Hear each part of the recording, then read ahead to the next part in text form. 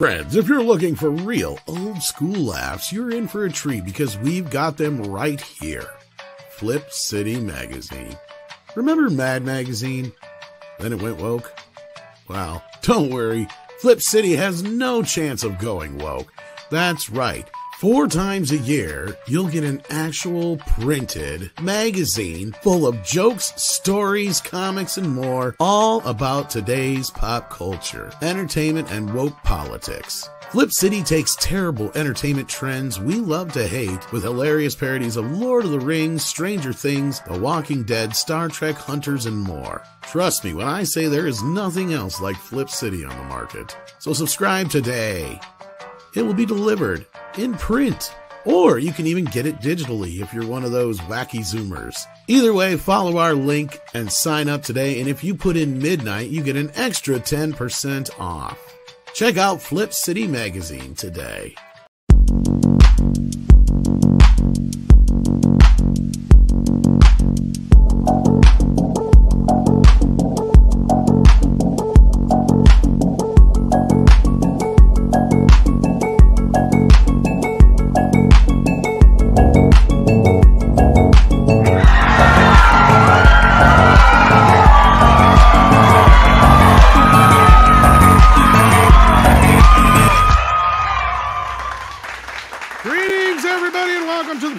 It's time for Midnight's Edge After Dark, and I just used up all my energy for the day. So, welcome everybody. For those who haven't noticed, I've been slightly absent from the internet most of the day.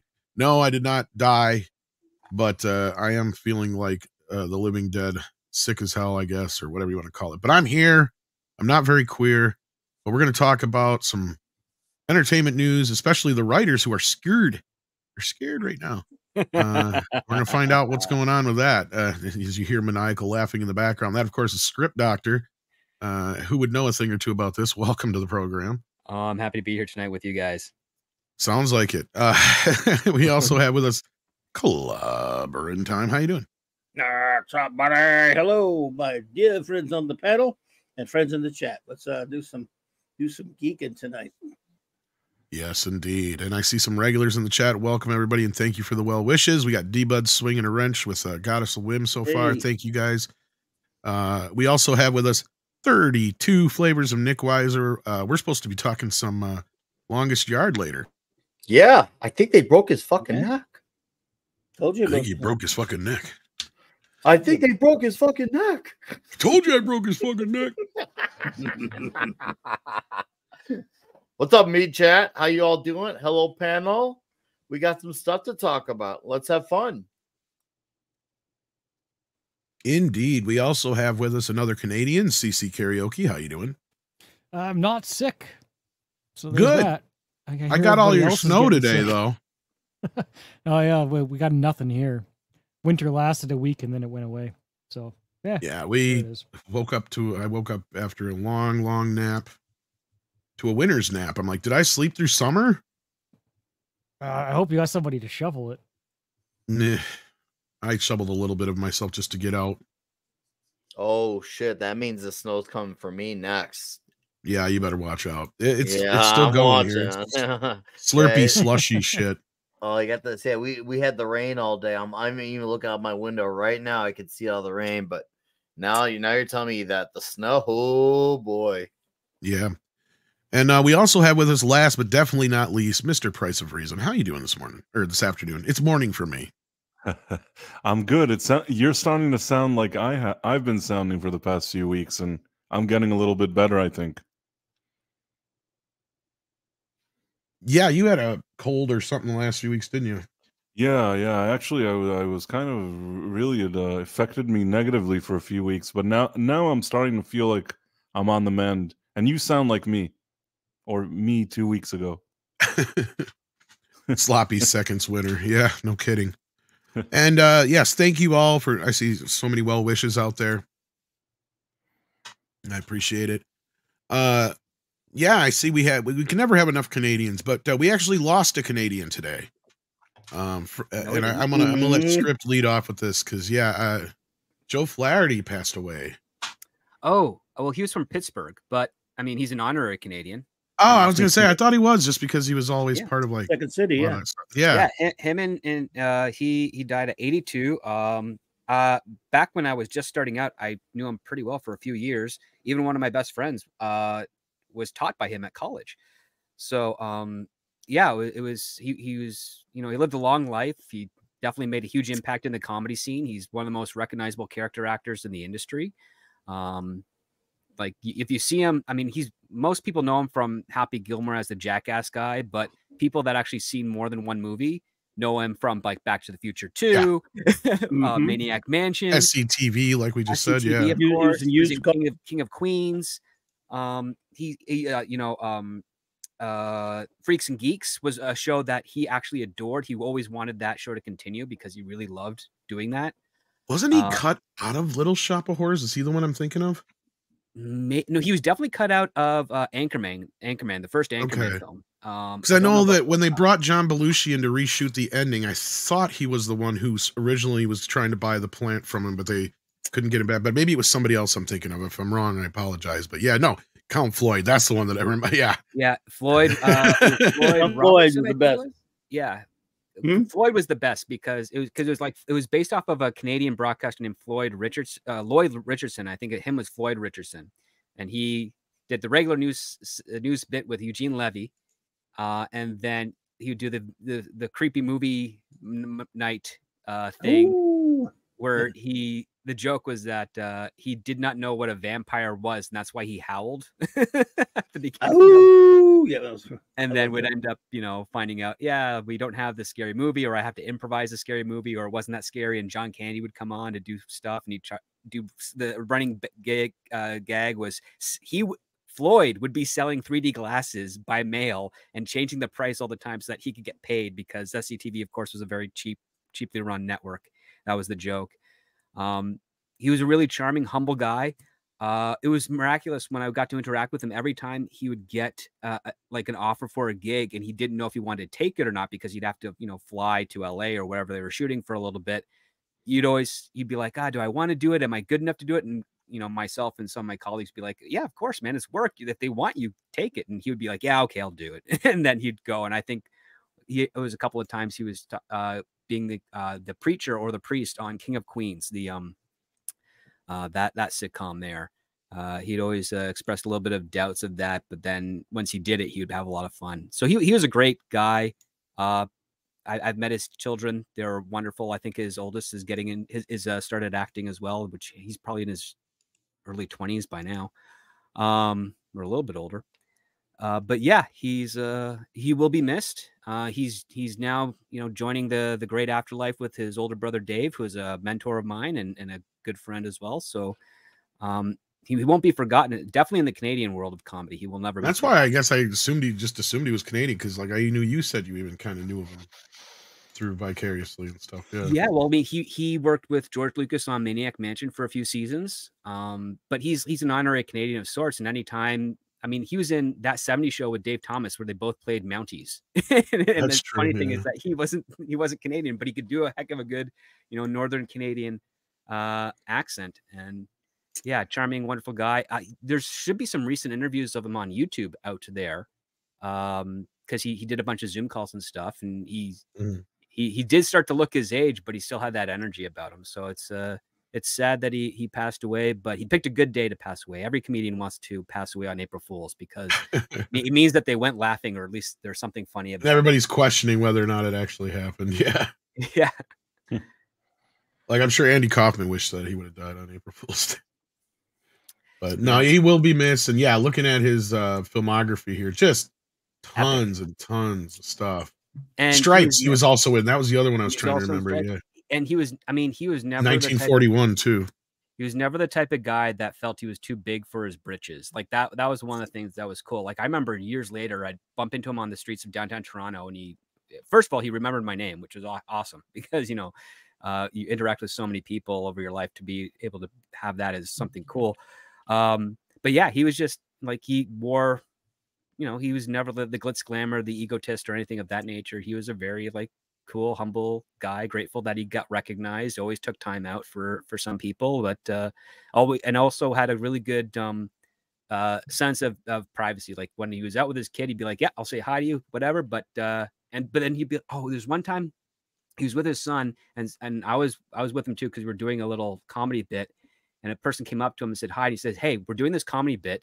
Tell me your name. I'll put you on the list for free, and then you can meet afterwards because I'm with my kid right now." And that's what he did, and because he's like, that's cool. because he didn't want to, be, rude to a fan, but he also wanted to, shelter his kid a little bit from that type of aspect. And he was a fun guy like that. And other talent from the SCTV crew did similar things as well. They did a lot. So yeah, if you want to get some good laughs, go check out some of his old SCTV sketches, and pop in a film he's in. He's also in. Probably have a lot of them. Say the one that I grew up with him in had to be Follow That Bird. That probably was the first place I remember seeing, because he had a pretty prominent role in that. And that'd be the Sesame Street movie for those who don't know what I'm talking about.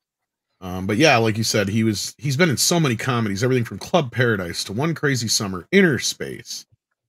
Who's Harry Crumb? Used Cars. Used Cars. Like as you mentioned, Back to the Future 2, he plays the he plays the Western Union guy. Yeah, I was gonna say Wells Fargo. Right. That's not it. It's Western Union. Yeah. He even reprised those voices for Family Guy at the behest of Seth MacFarlane. He was in Stewart Saves His Family, and of course, as mentioned, Happy Gilmore.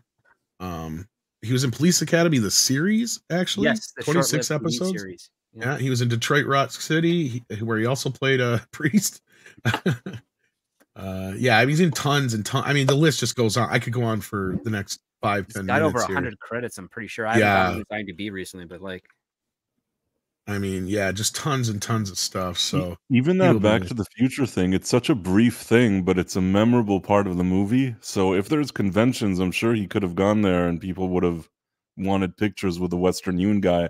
Even if he didn't have this big career, just that alone is already he's iconic just for being the jackass guy from Happy Gilmore alone, right? Like I guess even from that he's iconic, but I even give value to that ending of Back to the Future too, because it's such an important part of the movie, and then it carries over into the third one. And Back to the Future is a really, really big trilogy.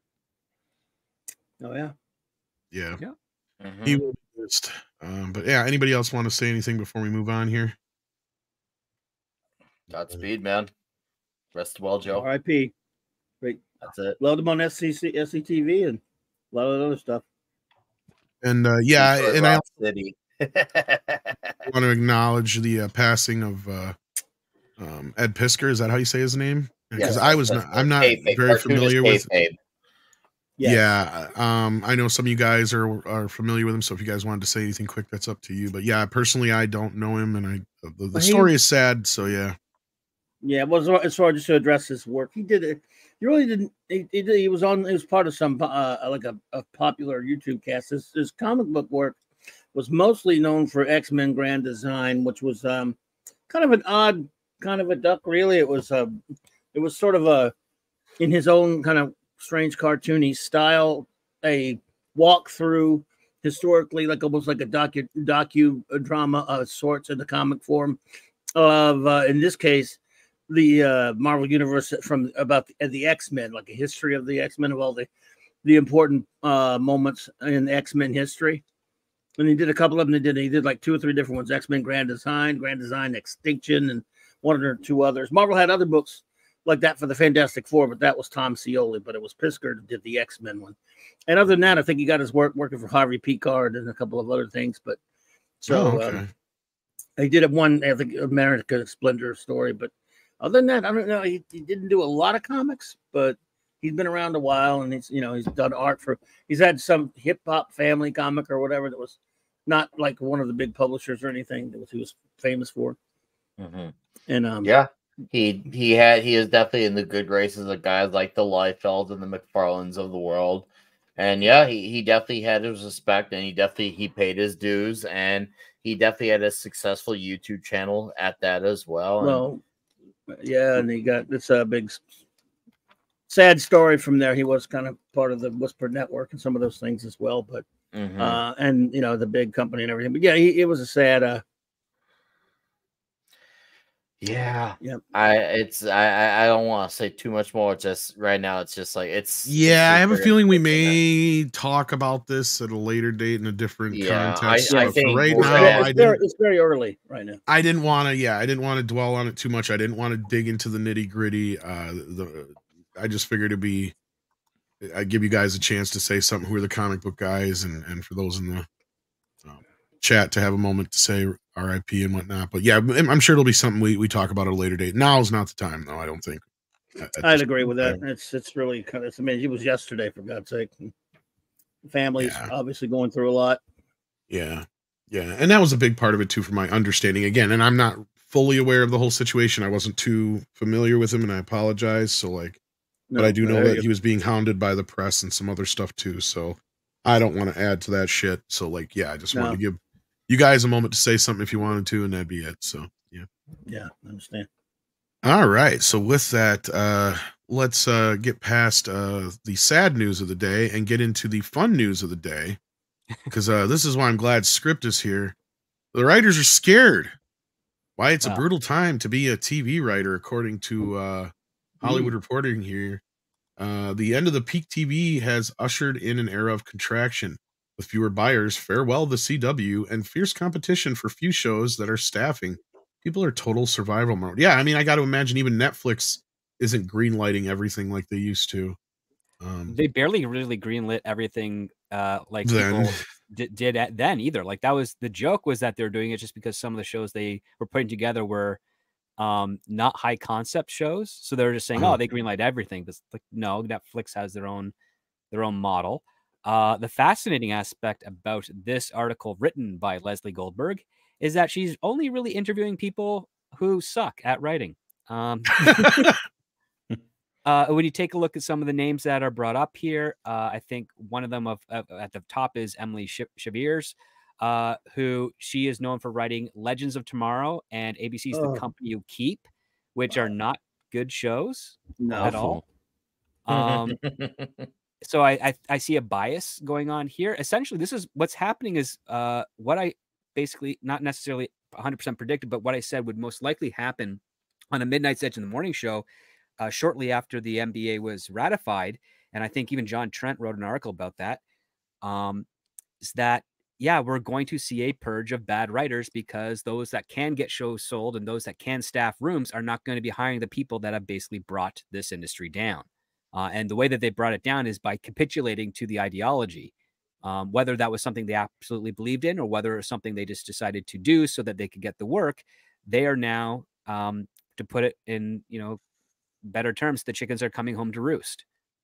So all I can say is, listen, if you were good at your jobs, we wouldn't be here in the first place.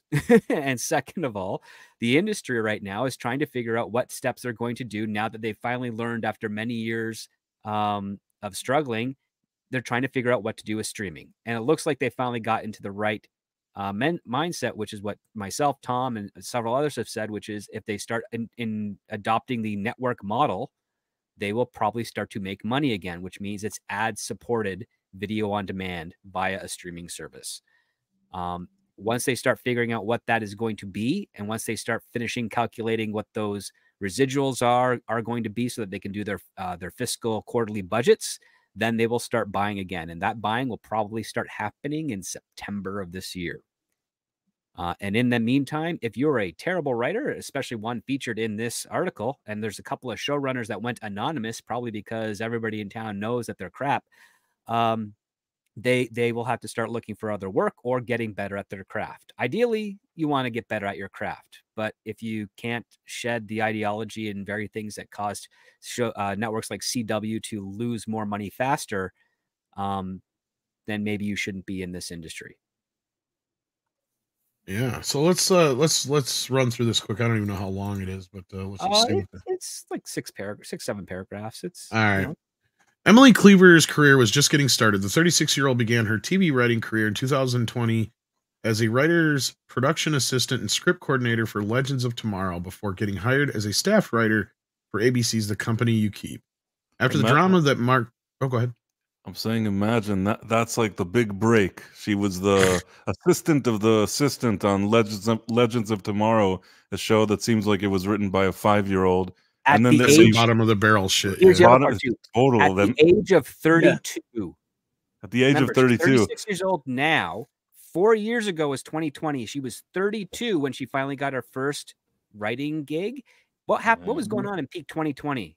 Diversity, equity, inclusion.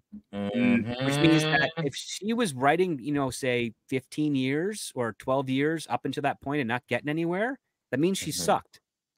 Because Right. again, if you're a good writer, your gender, your appearance does not hold you back. Kind of like that Superman and Lois writer that was crying I racism. fired before the show took off. Well, Yeah. I wouldn't say took off, but before the show debuted. Even aired. Yeah. Yeah, because she was all like, racism. I'm a good writer, racism. Maybe Pa Kent should be black. Like, And Pa this Kent's is dead in the show. this is the first example they have in the article. If they would have at least started with somebody that's like, I work for Martin Scorsese and was an assistant producer on the film this, at least you say, okay, this person has worked somewhere. But her big claim to fame is that she was the assistant of the assistant on Legends of Tomorrow. That's really a bad way to start off this article. No, that's not something to be proud of. No, wait till you get terrible. to like Kyo Shimizu. This could, once again, that's now imagine how many assistants have assistants on bigger shows, because if this is like the D-list bottom of the barrel show from the CW, just imagine how much worse it is on the bigger shows. Like, look at all the money that's being spent on a CW show that absolutely, and I don't think they ever made profit at one point. I mean, correct me if I'm wrong, but I don't think they ever even turned a profit. How much worse it is for the bigger shows if the little shows that were failing were doing all this. Well, the bigger shows didn't have the decline in numbers that the CW had. So, well, there that was much a little is bit true. of quality going on. The problem being is that terrestrial network television for our generation and generations following us doesn't really watch TV. So, I mean, there are 3 shows titled Chicago dealing with first responders or something of that nature right now that are huge among the 45 and older demographic. Is that including Chicago and Chicago Fire? Chicago Fire, Chicago PD, and Chicago Med, I think, are the 3. Okay. Those are procedurals. They're safe. They barely have any of the type of ideology in them because they just don't have time to do it.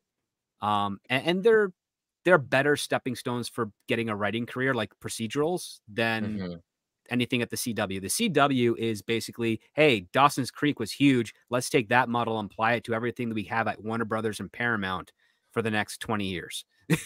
And I know a lot of people love Supernatural out there. I have my own gripes with it for a couple of reasons. First being that the writer stole that idea from another writer I knew very well, and then did it horribly because it was supposed to be a comedy and they took it into a drama.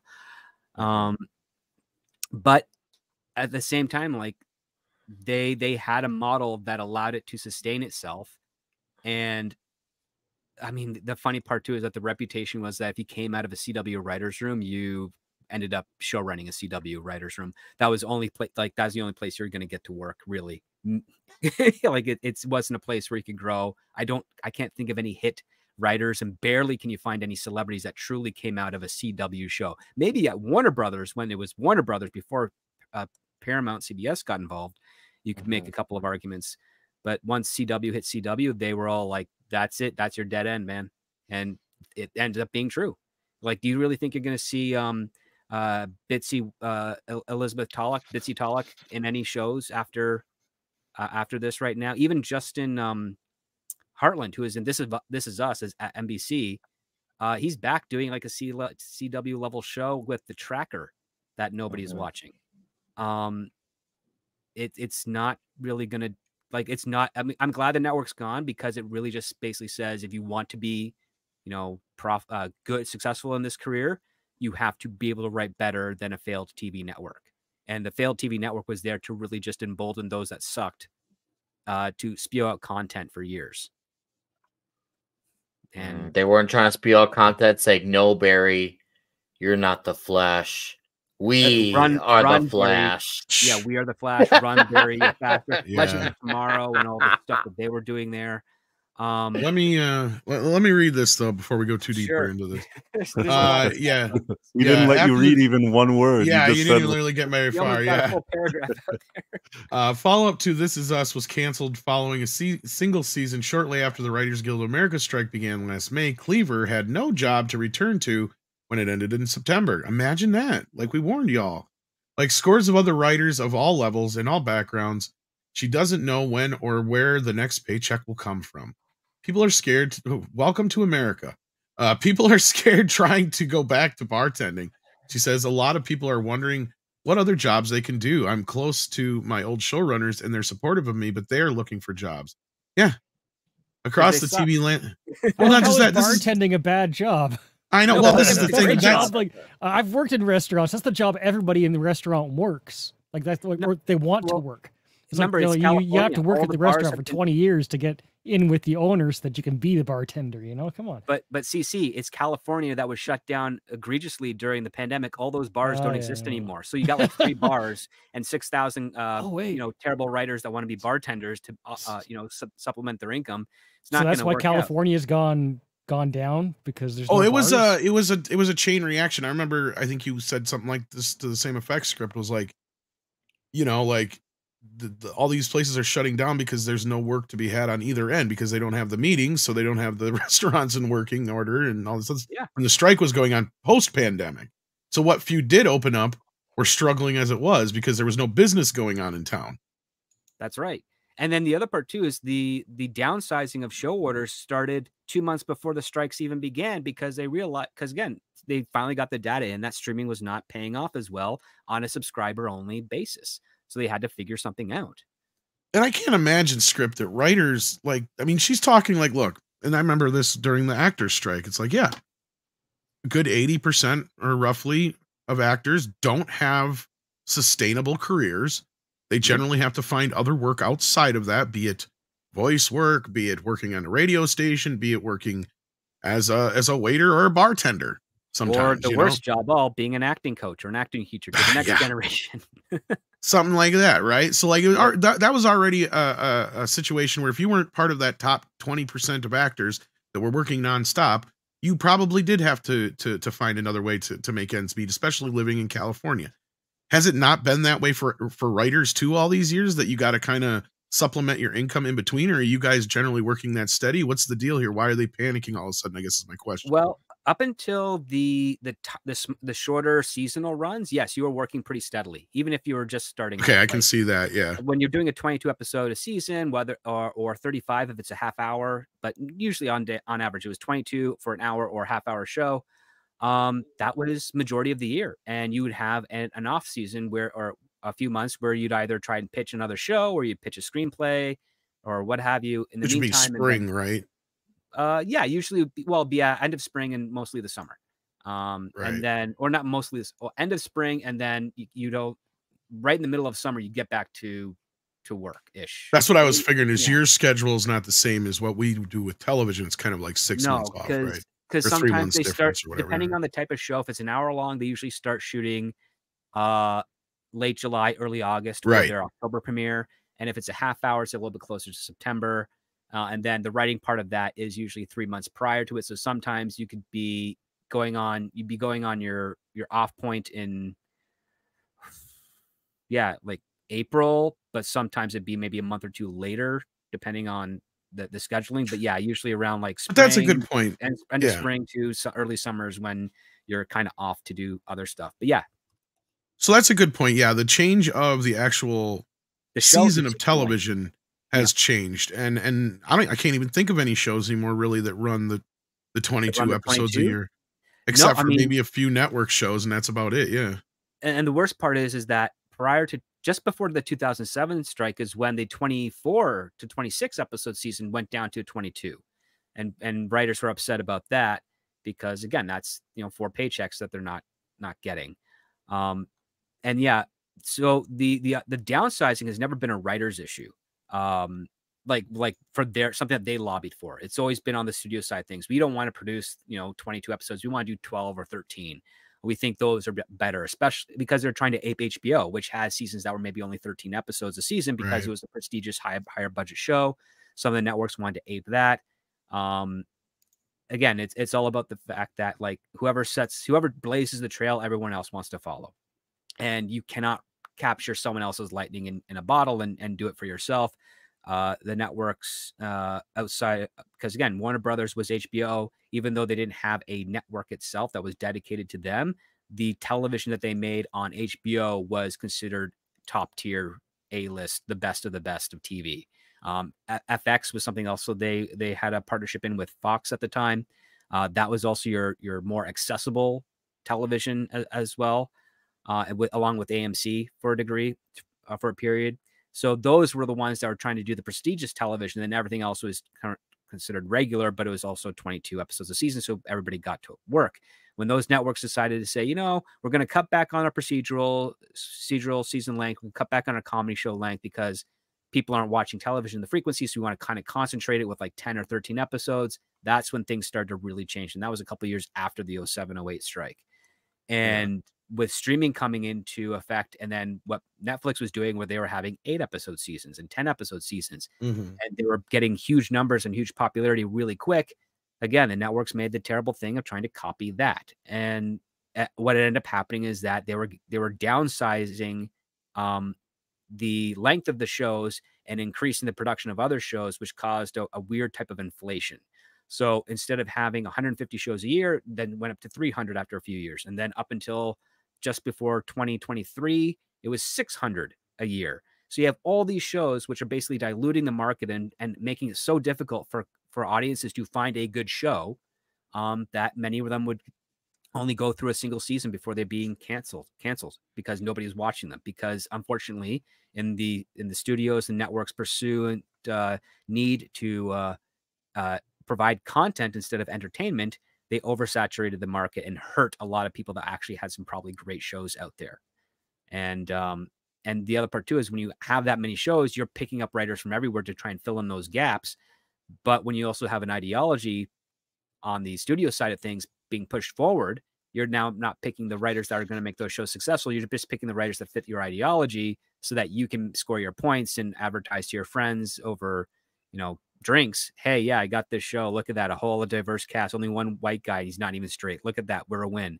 Those types of things. And when audiences, number one, you have an oversaturated market. And then how is an audience that would like that show going to find it anyways? So yeah, you have a lot of things there. So that aside, like obviously we'll give them that excuse or give writers that excuse that, the TV landscape has changed. Things are not the same as they used to be, not even 5 years ago, let alone 10. That part is true. But at the same time, I mean, I would imagine that part of the job you have as a writer, and I'm sure you know this more than anything, being a script doctor, is you got to make yourself useful, right? So if you're not working on something, you got to be working on something else. And even if you're not getting paid, I imagine you should be working on something else just in case. So you can have always, because that's one thing I was always told when I first got into writing too, was like always have like 3 or 4 things, because they're never going to take the first thing that you come in and say usually. Right. Well, so the odds of them taking the first thing, are very slim. But no, you're absolutely right. Like that was the thing that I talked about when the writer strike happened. All these writers that were on social media, on Instagram, Twitter, Facebook, what have you, protesting and protesting longer than they needed to on the streets, weren't writing. And me and some of my friends and colleagues, we were all pounding away just trying to get scripts ready, because we know that as soon as the strike ends, Hollywood is going to need content to fill. And I got fortunate enough. A couple of my specs that I wrote over that period landed me a development gig that I did up here in Canada, which has just ended. So we're now waiting to see if it's going to get picked up and put into a pilot or not. So I'm on the waiting list. I'm on the wait for that. But in the meantime, I'm still plugging away writing other stuff. And I also am fortunate enough that I managed to pick up a consulting job with an AI company. So they're paying me so that I don't have to be in a position like this hack of a writer who has no other skills besides bartending to contribute to their own income. So yeah, let me keep reading along here, because I'm sure there's more.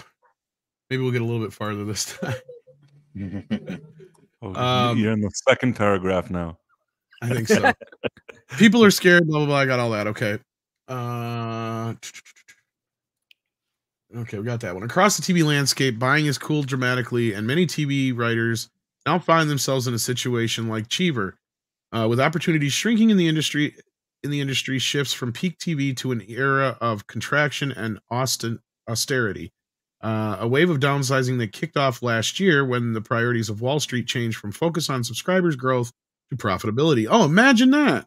As streamers like Netflix and Max right size their slates, right size. That's a new word. Right size. I've never heard of that one. Right Does that size. mean- That's a sailing term after you've capsized. You want to right size your boat. Yeah, I was gonna say. So they're actually okay. We overdid Using it a at first. nautical Now, term. Yeah. yeah. Now we need to actually be more realistic here. Is I think what they're trying to say. The broadcast pipeline for Peacock, Hulu, and Paramount Plus are drying up. A decade ago, broadcasters collectively ordered as many as 98 pilots. Today, that number can be counted on one hand. That's There are so hyperbole. few. That's a bit hyperbolic. I was going to say. Yeah, the one hand part. No, there's probably 60 that I know of in works right now that are tentative to be a go.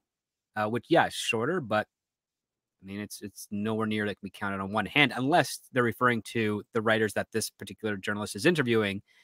I'll only able to count them getting a pilot on one hand, because again, these are not good writers.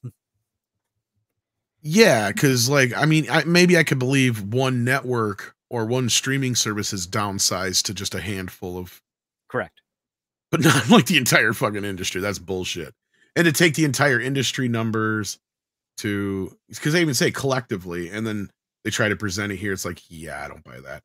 Anyway, there's so many shows that are still being greenlit, so few pilots that are being ordered, so few spots in writers' rooms. Well, when you got all the producers or writers are actually producers now, what do you expect? Alex Kurtzman, etc. 27 producers on Star Trek Discovery. You know what I mean? See how many more they'll get for the 5th season.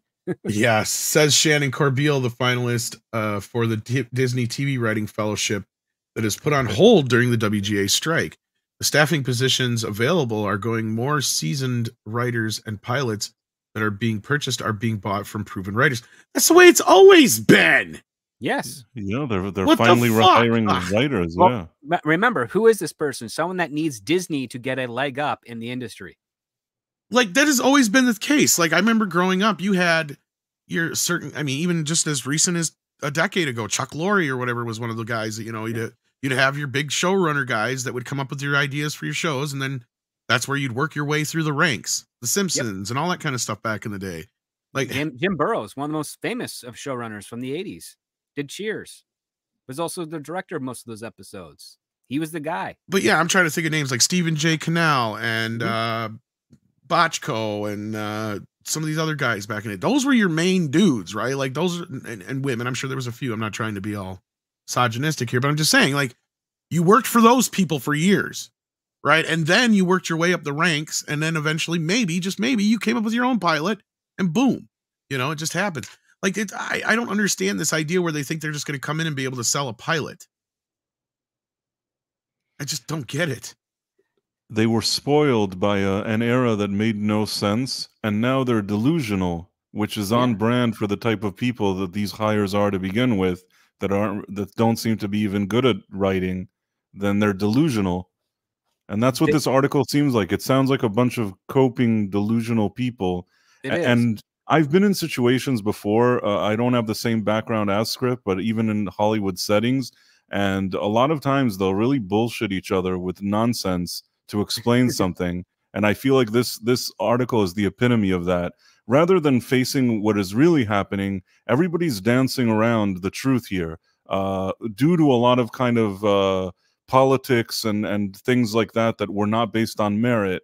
And due to the fact that there was just too many projects and too many streaming services, a lot of people somehow were employed and maybe were misled to think that as the third assistant on Legends of Tomorrow, maybe there's something special. But it turns out that now when the going is tough and there isn't money, these bigger companies want to find people that actually have a track record, which makes sense on a business level. But these guys here, they're kind of, it's a shell shock for them. Yes, because they're being left behind. Like, I have been working in this industry since 2006. 10 years into this industry, I was working, I was doing rewrites, I was pitching feature films, I was trying to get staffed on a show. When 2016 happened, there's no way I was going to get staffed on a show, but I was definitely available to help a lot of people that sucked, help work through their stuff, and, you know, coming in doing quick rewrites of scenes in a pinch and emergency, and then being told, yeah, I mean, listen, we'd love to get you on the show, but we just don't have it in the budget, or there are other excuses, because they would never tell me directly to my face it's because of my appearance and my sexual preference. And some of them, even if they didn't care for that, were not in a position of power to even say, you know, tell the studios or tell the powers that be to go to hell and just put me on. Now, well, and that things basically takes us, changing. yeah, as I say, and that basically takes us back to about 5-ish years ago when you first bopped into our sphere here, and that's kind of the story you had then. Is that I was wondering, am I terrible at my job? But if I am, why am I still getting working? And then I explored stuff on YouTube and social media to be like, here are my thoughts. Am I crazy? And the vast majority said, no, you're not crazy. So, well, I'm still saying the jury's out on that. I could be insane, but for now, just a little.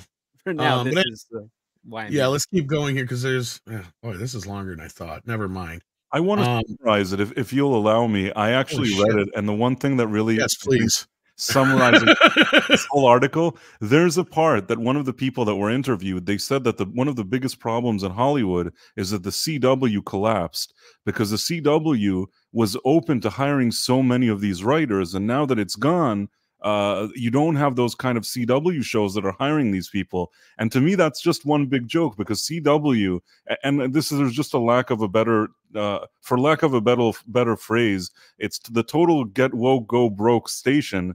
And all these people that they hired for what you said, that kind of Dawson's Creek or Script said it, I don't know, that nonsense that they did there, it all collapsed. And then I guess that was the biggest source of hiring all these people that were rather incompetent. I don't know why it's funny, but that's a funny part of the article. And it's one of the final things that's written in it. That is one of the final things, but I'll read this paragraph that also sums it up to show you that the industry is going in a more merit-based direction. So you have Kido Shimuzi, who works steadily since breaking into the industry in 2010 with credits that include Being Human, that's a J.J. Abrams show that sucked, Arrow, that's a Greg Berlanti show that sucked, and showrunning Legends of Tomorrow, that's another Greg Berlanti show that sucked. She was told by her reps that networks and streamers would start buying again after the calendar turned to 2024. Well, that's them coping. It's been 3 months and no one can get anything sold, she says, as she juggles 5 different projects, all of them based on IP, which means she has no original thought in her head, with the hopes that one will eventually find a buyer. For writers who are trying to pay their bills, it's really scary because we only make money if things sell. As a showrunner who is a queer woman of color and I can't get work, that's saying bingo. It's very frustrating. Bingo, that's the thing. This is what I told guys on this show and on Midnight Edge in the Morning and other shows. This was going to happen. You're only going to hear people complaining who are the very people that are causing you problems with your entertainment, especially on the executive side of things. So that's all she had to her credits. Like, she started after me and she got way better opportunities, but had nothing to do with her being a good writer. Imagine that. But she explained exactly what it was. And again, you're talking J.J. Abrams and Greg Berlanti. Greg Berlanti, who is an acolyte of Algoff and Miles Miller, who did Smallville, who is basically a ground zero for the woke team-based superhero shows. And they're now doing, they did Wednesday, which a lot of people liked. I thought it was okay. And they're also doing Beetlejuice. They're the writers of Beetlejuice. Oh, boy. That being directed by Tim Burton. So we will see what happens there when that comes out.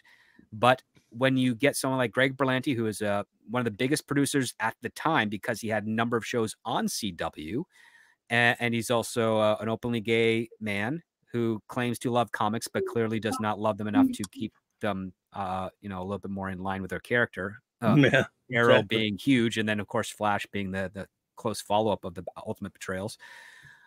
He's actually over at Universal right now, barely scraping by with some of the shows he's doing.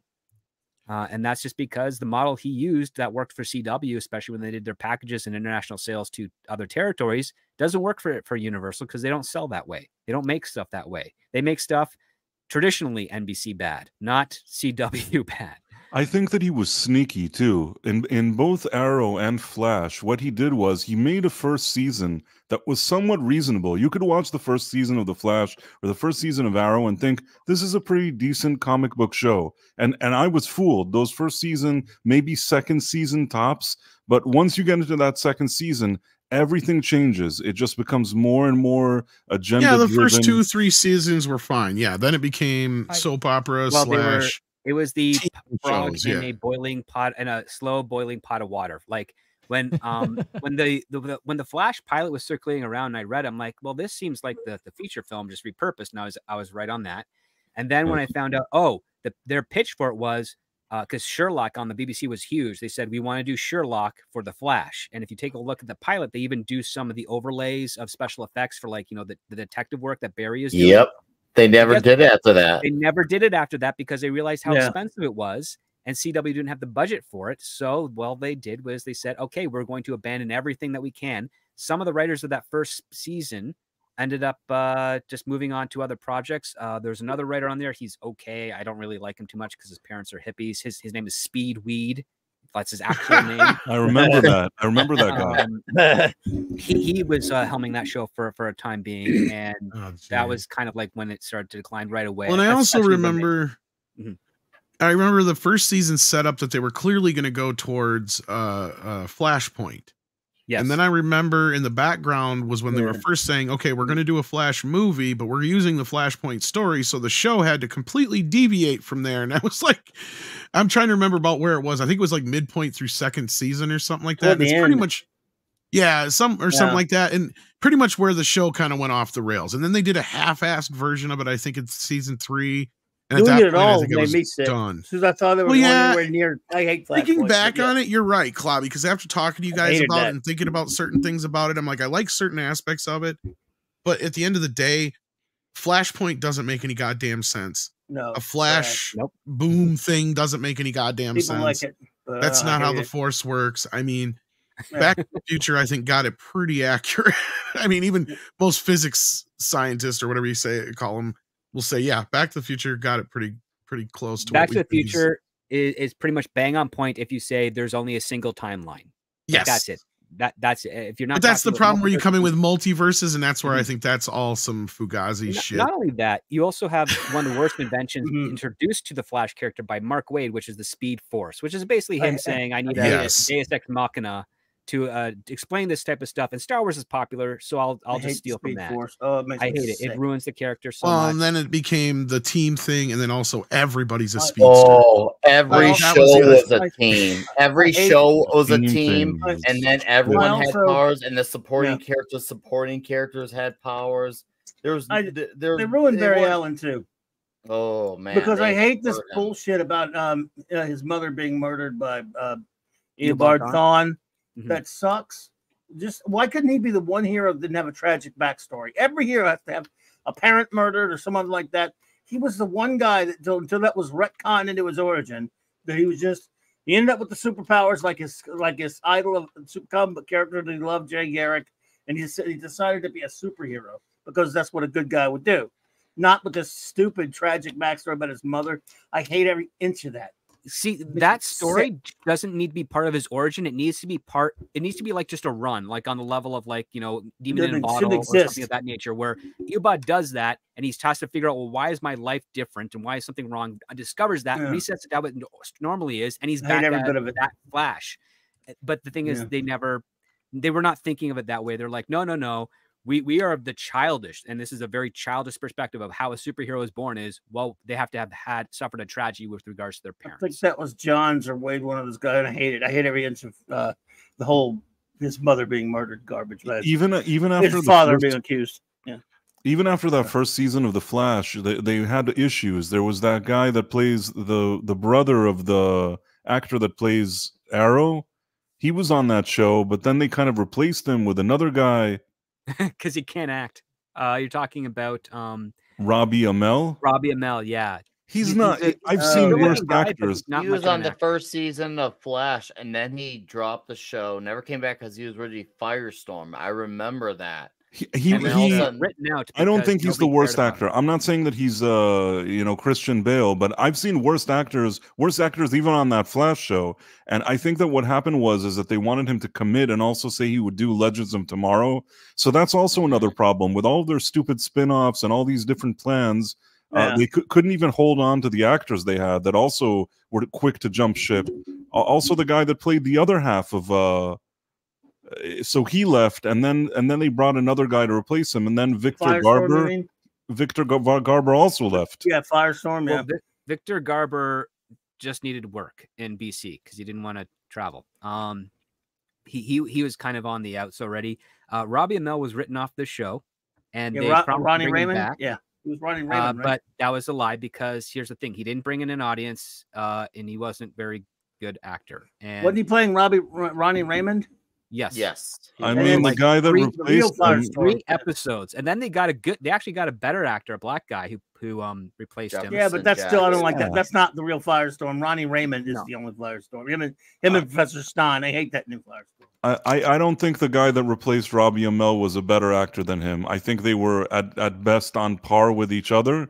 And the fact that they introduced him and so quickly replaced him was already weird. And then the fact that Victor Garber didn't want to be on the show. The whole thing just became a joke. This whole operation became a joke, in my opinion. They did that so they could use the modern, updated Firestorm, the replacement of Ronnie Raymond. Exactly why they did. Yeah, but to me, once they cast it and then they had the diverse replacement, and they somehow tried to explain it, it was so stupid. I'm not saying against diversity. I'm just saying that specific switch was so stupid. Yeah, but it was done in the comic first, and it sucks then too. So yeah, being against that switch isn't being against diversity. That's a thing. It's just as bad as the whole. Just wanting to see the original. Yeah, you just have a preference of who you like, either as a character or as an actor, and that was a really ridiculous thing. You can't convince anyone who thinks about it for more than 2 seconds how bad of a change that was. It didn't make any sense, but. When you have the writing who was involved in the CW, of course, they could never make it make sense if their lives were dependent on it. But they expect you to just play dumb and go along with it. And, well, the 5 people that are left watching that all the way through Batwoman bought it. And now they're no more. Yep.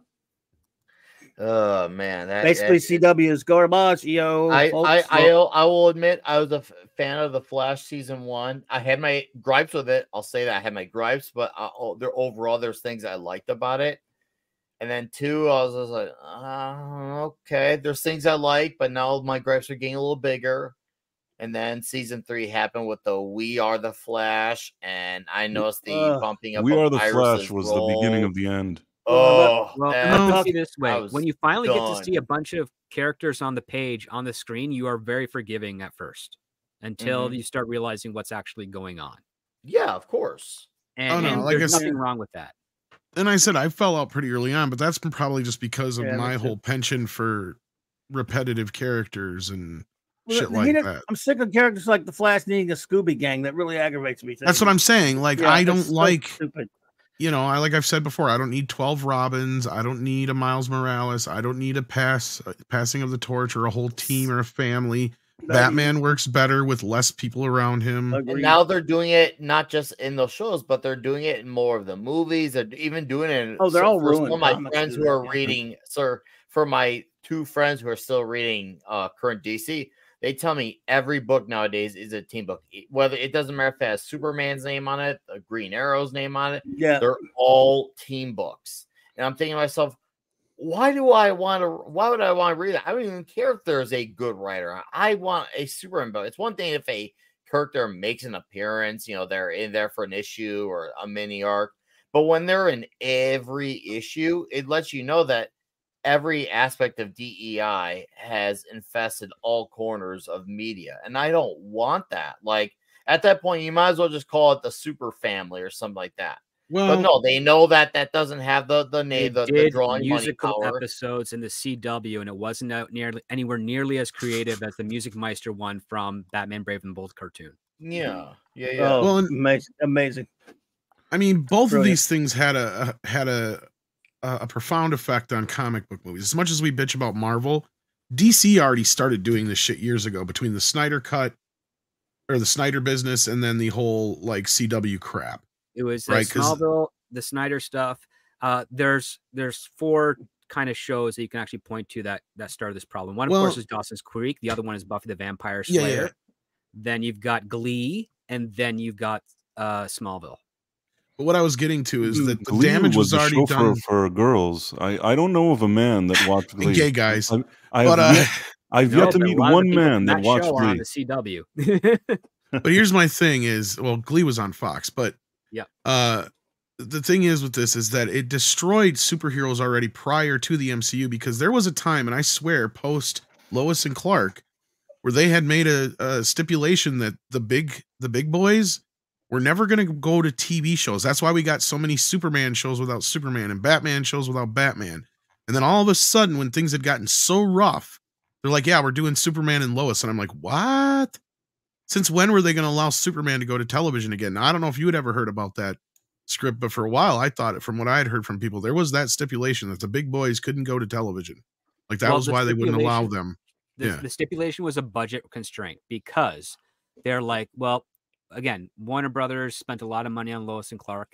It did return well, but again, we talked with Dean Cain about that. Well, the other thing was a prestige thing from what I had heard, but yeah. Then the next part was that because Batman was in theaters at the time throughout the 90s, they thought doing a Batman show would not actually be to their best interest. So they wanted to do something else. So the first show that was actually pitched was a pre-Batman show called Bruce Wayne, and it was pitched by the same guys that did Smallville. I've actually have the pilot itself. Gotham High. Not the actual. They never filmed it. It was rejected because, number one, it was sucked.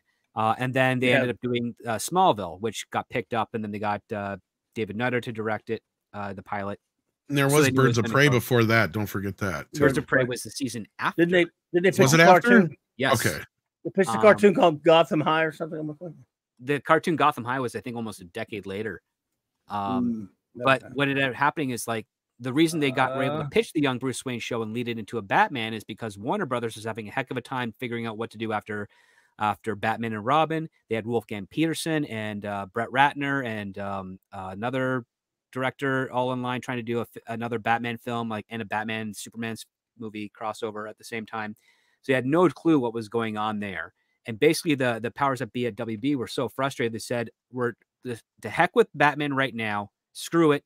Let's just try and see what we can do with this CW show that's kind of taking off. And then we will figure it out when someone gives us a pitch. And then that was when Chuck Roven, who had been grooming and in the proper term, like, shepherding, mentoring, and whatnot, Christopher Nolan was like, hey, if we can land Batman, we can then open up a whole list of budgets and green lights for other projects that you want to do. And so Nolan pitched Batman by way of just building that crappy Tumblr thing. And Warner Brothers ate it up. And then they made Batman Begins, which ended up doing a lot better than expected. And that basically said, great, we got a Batman movie. We have a Batman in feature films. We got young Superman in Smallville. We've pincered our audience on those two characters. We're good. John Peters had been trying to push another Superman movie for a while, and Bryan Singer did his Superman Returns in 2006. Nothing with regards to Superman Returns and Smallville conflicted with each other, because according to the way that the rights were held, Clark Kent can be used in either a Superboy or Superman. Yeah, and that's what I kind of remember hearing that stuff. Yeah, but yeah. So I had people on Twitter saying, "Oh yeah, Smallville was almost going to be canceled because Superman Returns." No, that was never going to happen. No. They just couldn't. They just weren't technically allowed to do Superman stuff. That was all. No, I have a question for Klobby. They were, but they couldn't have him in the costume until the end and all that shit. There was stipulations involved. The way that the show was pitched is that he would never be in the costume. That was, but then eventually it became like he was so Superman already that they knew they had to do something at the end. But yeah, no, my point is pretty much what you're saying, but also that up until Superman and Lois, like, even Superman was technically off limits because they saw them as prestige characters. Wonder Woman was another one. That's another reason why they never went forward. Did. But David E. Kelly did a Wonder Woman pilot, which I have. It never got forward. That was what I was just going to say. There was one that was supposed to go, and that was around the same time that I was hearing these things. Was like, yeah, they'll do the Flash, Green Arrow, some of these other smaller characters, but the big three or the big ones or whatever, being Superman, Trinity, yeah, well, yeah, they weren't allowed to do television shows up until Superman and Lois, and that was my point. Was I wonder if shit was so damaged by that point they're just like, fuck it. No, it had more to do with the fact that when Greg Berlanti did Supergirl for CBS, and he asked if he could feature Superman. They said you can feature Superman without an actor, which means that he could be like a stunt guy or something. Right. And the that's what I reason being mean. is that they just didn't know, they didn't want to. There was an area of Warner Brothers that felt some characters were prestige, but really was like, if we can get them to work on television, we'll do it. The problem is nobody could figure out how to do it on television. Well, and this is from my memory, because like on the Birds of Prey, for instance, they were allowed to use Batman once, and that was it, just in the pilot episode or whatever. And they in flashbacks, and they, flashback, and in flashbacks, like, and that was it. And they wouldn't allow it to do them other than that. And they had to use, I think, the Val Kilmer outfit or whatever one it was they had on hand. Well, they used the Val Kilmer outfit. One of the reasons they did that is they said if the show takes off, they want to be able to spin it off to a Batman show. Like, that's the other part too.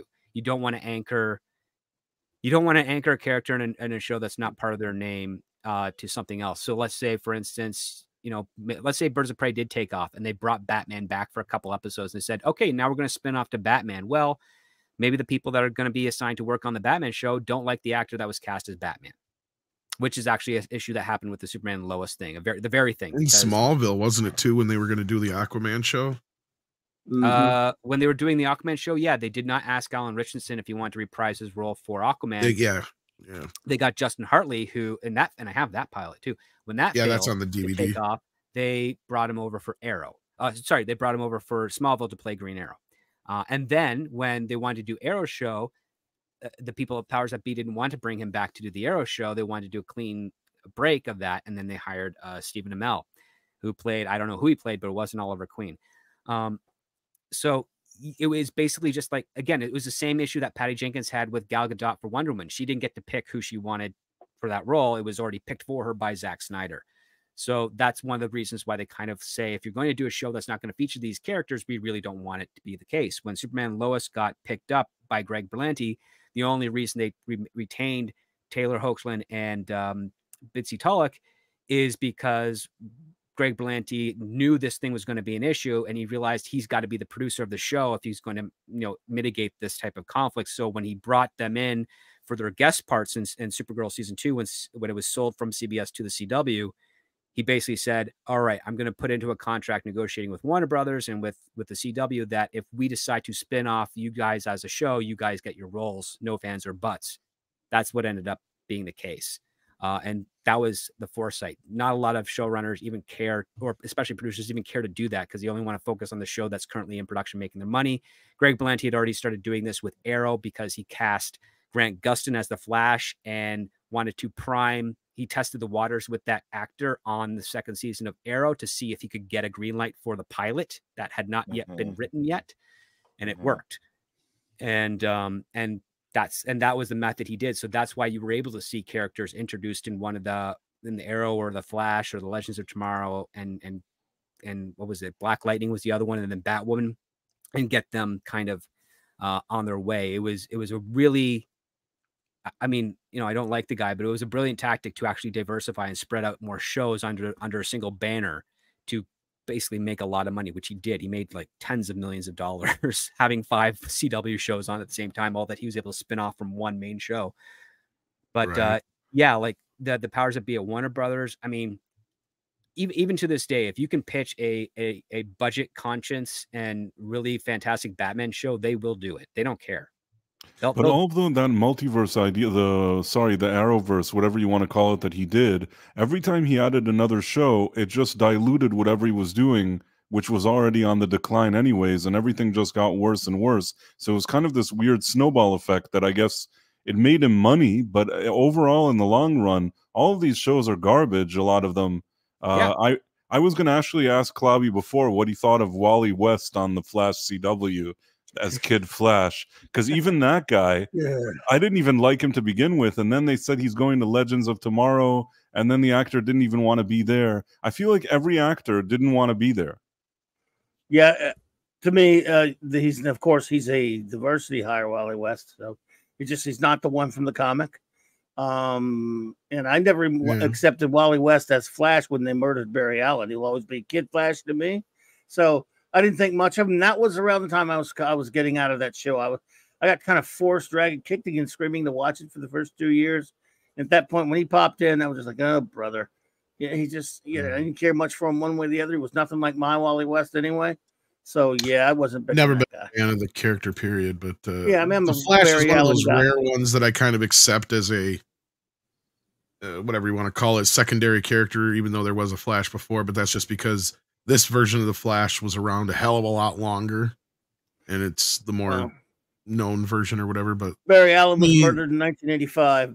Yeah, and Barry already had a few decades under his belt before the crisis happened, and then that's when Wally had in for what 15, 18 years. That's my that. point. Yeah, Wally was around a good while as Flash. It's just I'd never bought into it because I liked him as Kid Flash. I that's my point though, is I've never been a fan of this redundant character stuff. And I mean, I'm not saying you can't let certain characters die once in a while, but these are comic book characters. They're not real people. They don't age. Right? You don't have. I mean, one comic book in their universe can be a couple hours, right? So like, you don't have to like worry about real time passing by. It's not like a TV show or a movie where you have to worry about your actors aging. You know what I mean? It's like The Simpsons to me. It's like Bart doesn't age. He's forever 10 years old.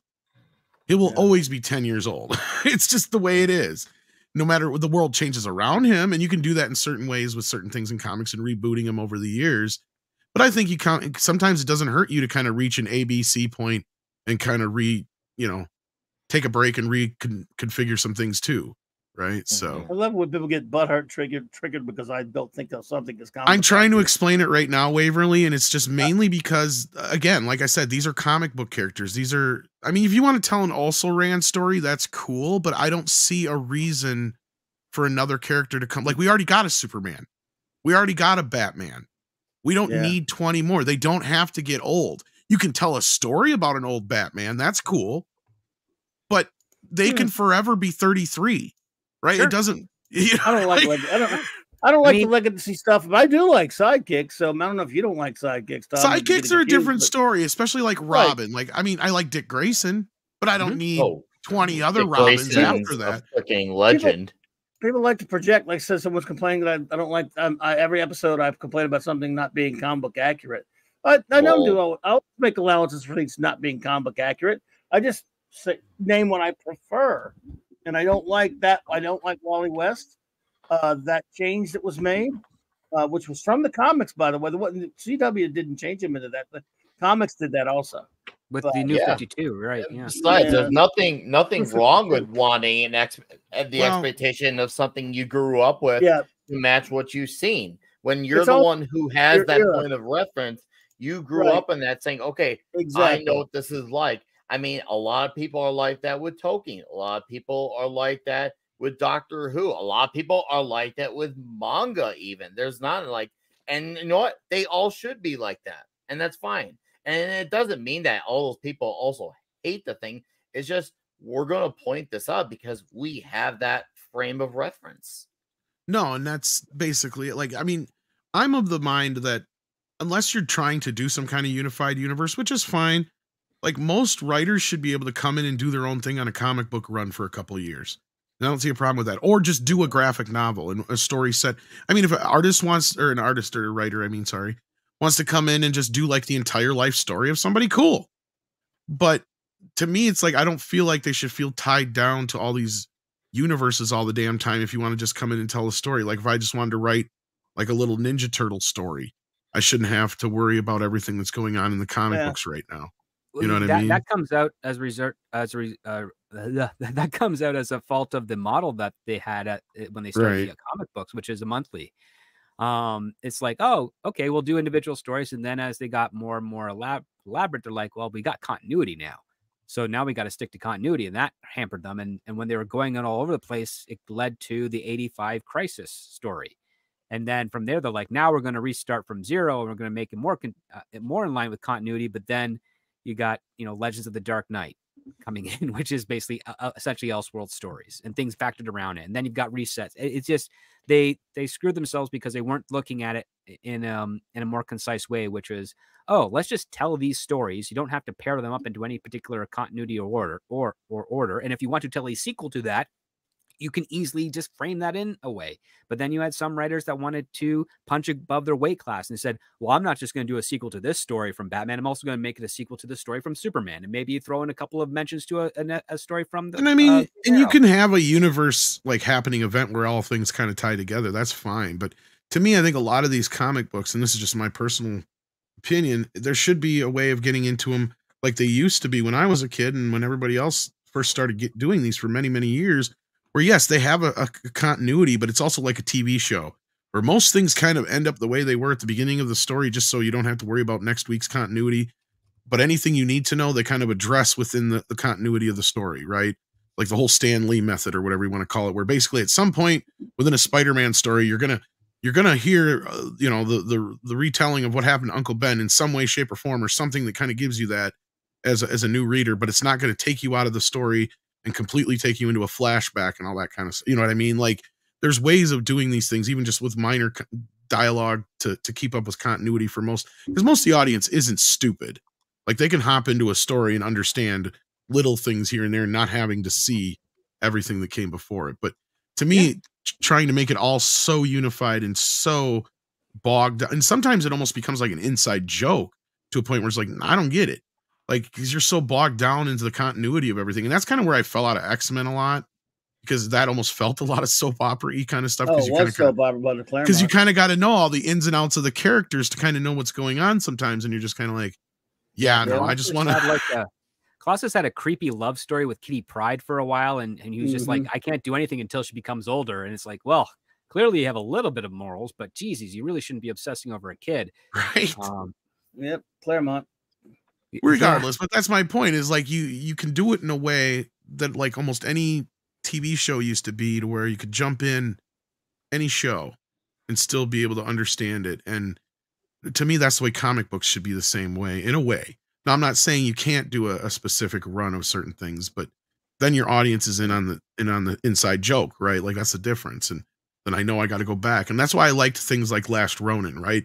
It's a nice little set series that I know I'm beginning to end, and I'm not going to be bogged down, and I don't have to continue from here, even though they're sequelizing it. And what a bad idea. I say, as someone who absolutely was over the moon about The Last Ronin, did not need to take place at all, but it's okay. I substitute for Saturday Morning Adventures, and it's fun as fuck.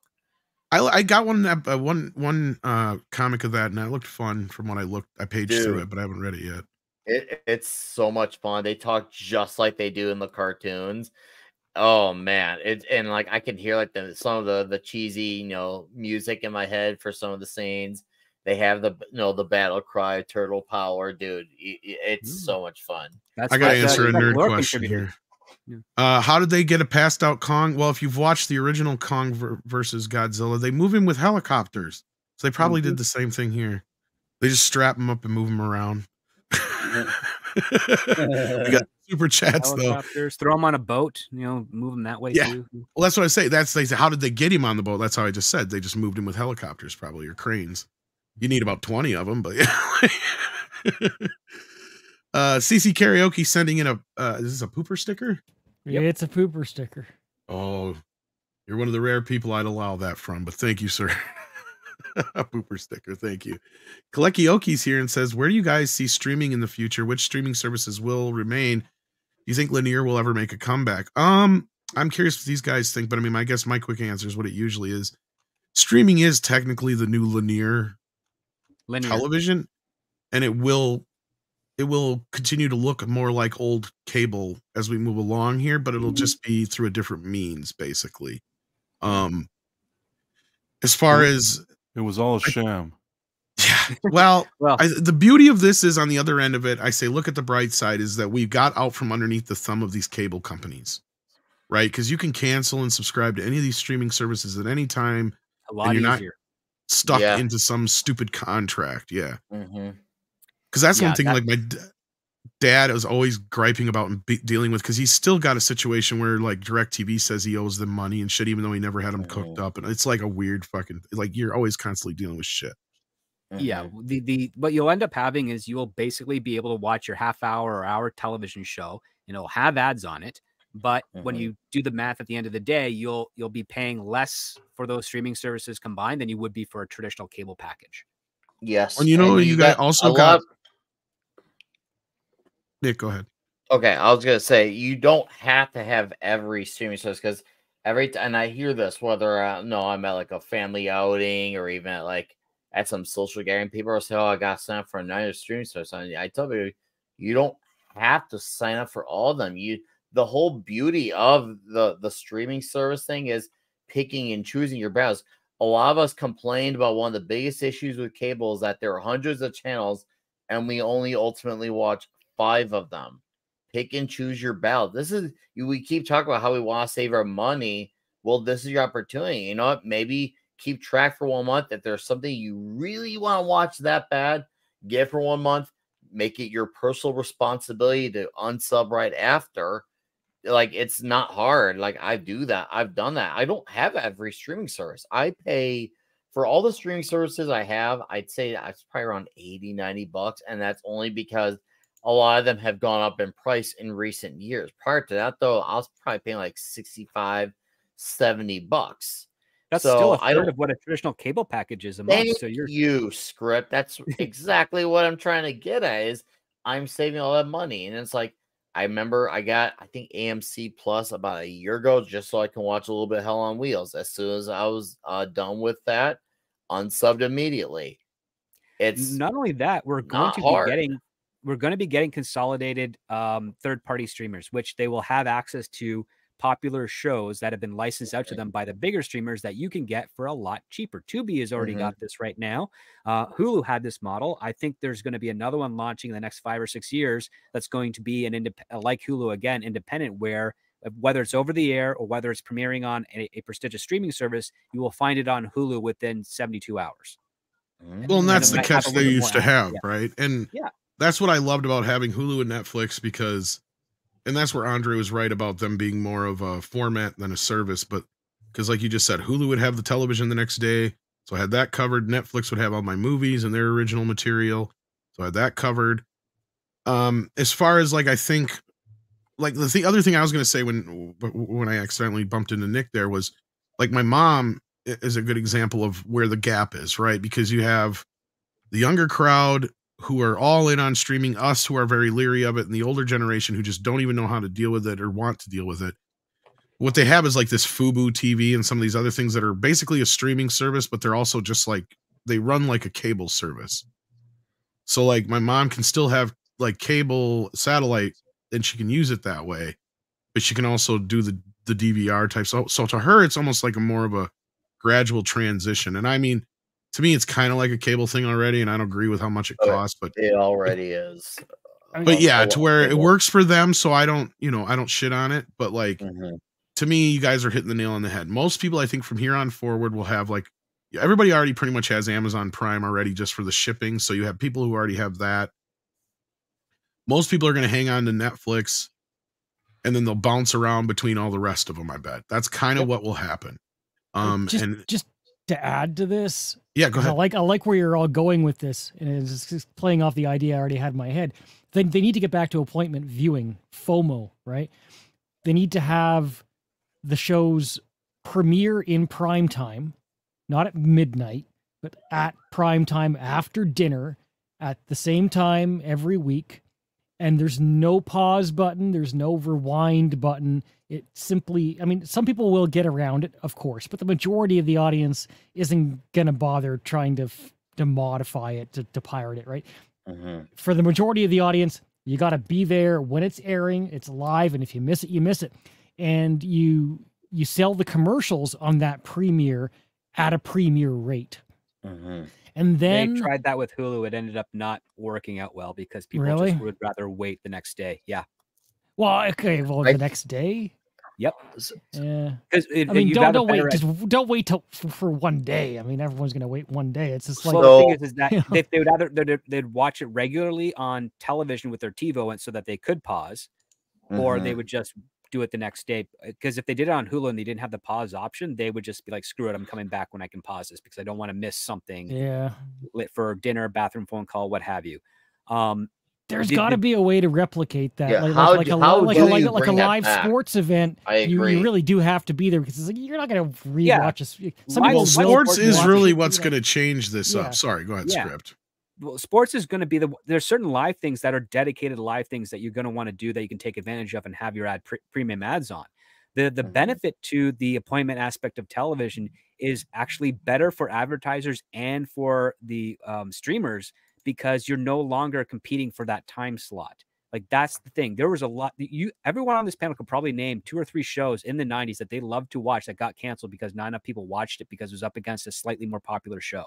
Oh yeah, That is easily. gone now with streaming because guess what? It Yeah. doesn't matter. If you have 2 shows that drop at 9 p.m. Eastern Standard Time, Mhm. then they're each appealing to say 40 million viewers. Both of them are going to get 40 million viewers as opposed to it being split between 33 million on one and 12 million on another, which means Oh. both of those shows, if they are good, are going to be able to secure maximum ad dollars. And they're also going to secure longevity in the streaming world because one show isn't going to be able to cancel the other. In fact, the only way a show gets canceled under that model is if it genuinely sucks, which is No. way better than what we had in the 90s, where we had great shows that were fantastic, but either through terrible episode order error or programming or being put up against a better show, it died.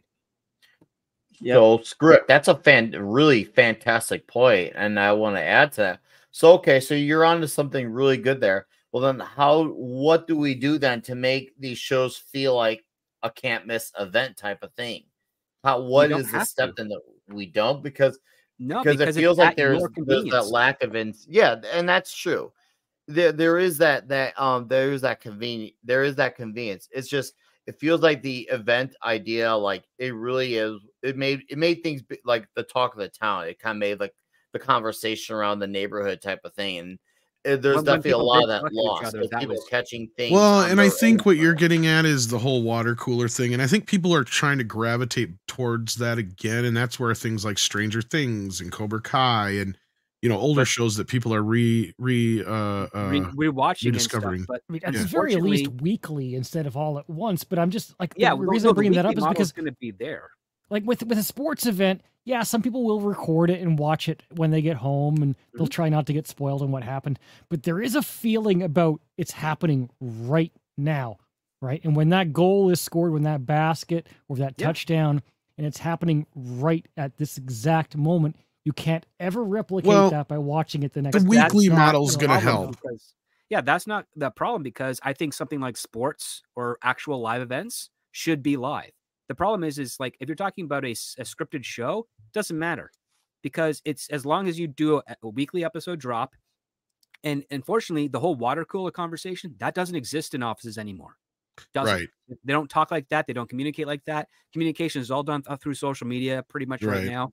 And until that changes, you're never going to recapture the water cooler stuff. So Well- what you really want to do is you just want to schedule you want to appeal to the personal schedules of your audience because you get maximum viewership that way and you get more consistent viewership that way. The reason Netflix was able to promote all of those massive numbers when they started launching their own shows is because people actually sat down and watched it at their own time. It's not 800 minutes within the first hour of dropping. It's like, no, we calculate over the 3 days. It's 800 million minutes over that, which is way more of a useful metric than the traditional 20 million or 8 million market share rating that you get on a network show. Because the funny fact is when TiVo came out and when Hulu came out, when you would have a show, even though I thought it sucked, like Big Bang Theory, that would get 6 to 8 million a night, what it would get on Hulu would be 2 or 3 times that the next day. And those are real numbers. Those are 1980s, 70s, 80s numbers. Those are legit TV numbers that you can make money off of. That's what you want to get for all the good shows. And if you do that through appointment television, what you're going to end up doing is you're going to be killing your ability to actually maintain good shows, which means you'll have more turnover because you're competing for the appointment slot for scripted stuff when really you only want the appointment television to be your live sporting events, your live music events, live comedy shows. Like if they did a traditional, like the Tonight Show live, like when Johnny Carson did it way back before he started doing the taping stuff, or when Steve Allen did it when it was live then, those would be something that you actually want to tune in for. But really, you don't really need to do that for scripted content because it's already done. Like it's already been cut, Right. edited, produced, and out there. Just watch it at your own convenience and won't lose anything. I mean, we still have it from time to time, and I think that when the more shows go to a weekly thing like they used to, and why I bring this up is because I noticed that the closest thing we had to a quote unquote water cooler show in a while would have probably been One Piece, where a lot of people watched it, a lot of people wanted to talk about it. It had that water cooler feeling, but you're right, Script. Like the water cooler has now been replaced with social media, so the water cooler is much bigger now, and it's much broader, and there's a lot of things that people talk about. But once in a while, there is a few things that people do kind of congregate around. But you're right. Unless the problem with Cobra Kai, as we pointed out before, was, it all dropped in one night. So like after a week, nobody's talking about it anymore. But the other thing that I thought was probably the closest to another water cooler show we had in a while probably would have been Yellowstone. And that completely obliterated itself with the Kevin Costner shit and all the infighting that's going on behind the scenes. But that's what happens when anything gets popular and there's money involved, I'm sure. But is there any chance that they'll ever bring him to film his scenes, Kevin Costner, or that's never going to happen? I think he filmed all of his scenes now. Not for the new one yet, I don't think. Because I mean, I know it's at the tail end of season 5. It premieres this November. It's already been shot. Oh, then maybe he has. So no, but I understood that he's not going to be in it the second half. That's what I'm curious about, because I was hearing rumblings too that because he even said they'll have to sue me. Right. So I think he never showed up for filming, which means they're going to have to do a Good Times to explain his absence. If you remember Good Times, recut him going into a helicopter and then the helicopter exploding. That's one option. They can't do that because he'll sue him if they do that. Because here's the thing: his character can't be killed off. Yeah. They're gonna have to finagle it some way, shape, or form. But I want to get through the rest of these super chats here, even though this was an excellent conversation and an excellent question spawning off a recent conversation. But we have a Mikey joining us, and oh my god, and you guys are wrong. You guys are wrong about everything you've been talking about for 15 minutes. What's that? About all this streaming shit. I've never paid more for entertainment in my entire fucking life than I pay right now. How many streaming services do you have? Hold on. Let me get at least 1 minute in before you interrupt me, Nick. For all of the entertainment that I want to get, I have to subscribe to so much different shit in order to get my sports the way I want it, where I want it, how I want it, yada, yada, yada, yada, that I spend. I'm spending double what I used to spend on cable when I could go to one place and just get it all. And yeah, I had like 100 channels that I never watched, but you know what? Everything I did want to watch was in one box and not in a bunch of fucking different services. That's fair, especially when it comes to sports. Because I know. Yeah, I mean, look, dude, I can't. Major League Network, MLB Network. I'm a huge baseball fan, despite the fact that I got the worst team in human history, which is the Oakland A's. I'm a fan of MLB Network. Guess what? They couldn't cut a deal with YouTube TV, so they're over on Hulu. And they're not on regular Hulu; they're on the upgraded Hulu. So I had to upgrade that fucking thing. Then I got YouTube TV. I got so much fucking subscriptions. It's fucking ridiculous, and I hate it all. Yeah, I understand that part. I mean, I canceled most of them. I only have a couple now, so that's part of where I'm at. But I'm different. I'm not like most I'm not a sports person, especially since I'm not a YouTuber. I'm not a YouTube is not my soul. That's what you say. I'm not a YouTube. Well, if I was a YouTuber, then I wouldn't have all these other subscriptions. Well, speaking of being here, you can read your own member chat now. Mexican Iron Man has been a member for 34 months, showing his unbelievable loyalty as a YouTube fanboy and not as a YouTuber says. You know which? You like that? You know which version of Flash super sucks? All of them. Zack Snyder greater than Flash and Speedy Gonzalez greater than Flash by a mile. Mexican mice don't need no stinking Speed Force. Spoken like a true YouTuber. Wait, what? How you heard him? Oh Lord, you love Flash, man. Come on. Fuck Flash. Stupid as okay. Flash. You know what? If anybody wants to see, we don't even have to do a Flash like live action. We can just like watch Fox Media, Fox News covering the southern border. There's brown flashes coming across all day long. And they're fast. Did you see the way they went by the immigration officers? I mean, seriously, Nick, you see how fast they move? They're like border patrol. Oh Lord, I didn't see it, but I believe you. I believe you. Oh Lord. Well, I want to get through these super chats because we got at least one more story I want to get through. But thank you, Mike, for your. No, you're fine. Jason Webster sends in Australian 10 and says, "My Godzilla X Kong review 3 parts for me. Godzilla X Kong New Empire The weakest of the legendary films when discussing the human story, still the franchise Achilles heel. You know what, though? I think that they did pretty good with this one. Jason Webster then continues. The Kong sequences exhibited a slightly tired familiarity. Peter Jackson's King Kong remains the gold standard for Kong design. I hate that one. That's garbage. Yeah, I'm not as much of a fan of the design on that one. Yeah. Jason Webster sends in 20 more to finish up and says, the Godzilla scenes were the best part of the movie, which I enjoyed along with the final battle. Godzilla x Kong. New Empire is fine with a few good scenes, but certainly not a great film. I give it a 6 out of 10. Ah, here's where I see your biases, sir. You are a Godzilla fan. That's why. This was a Kong. This was a Kong movie, man. Absolutely, yeah. Kong was Kong.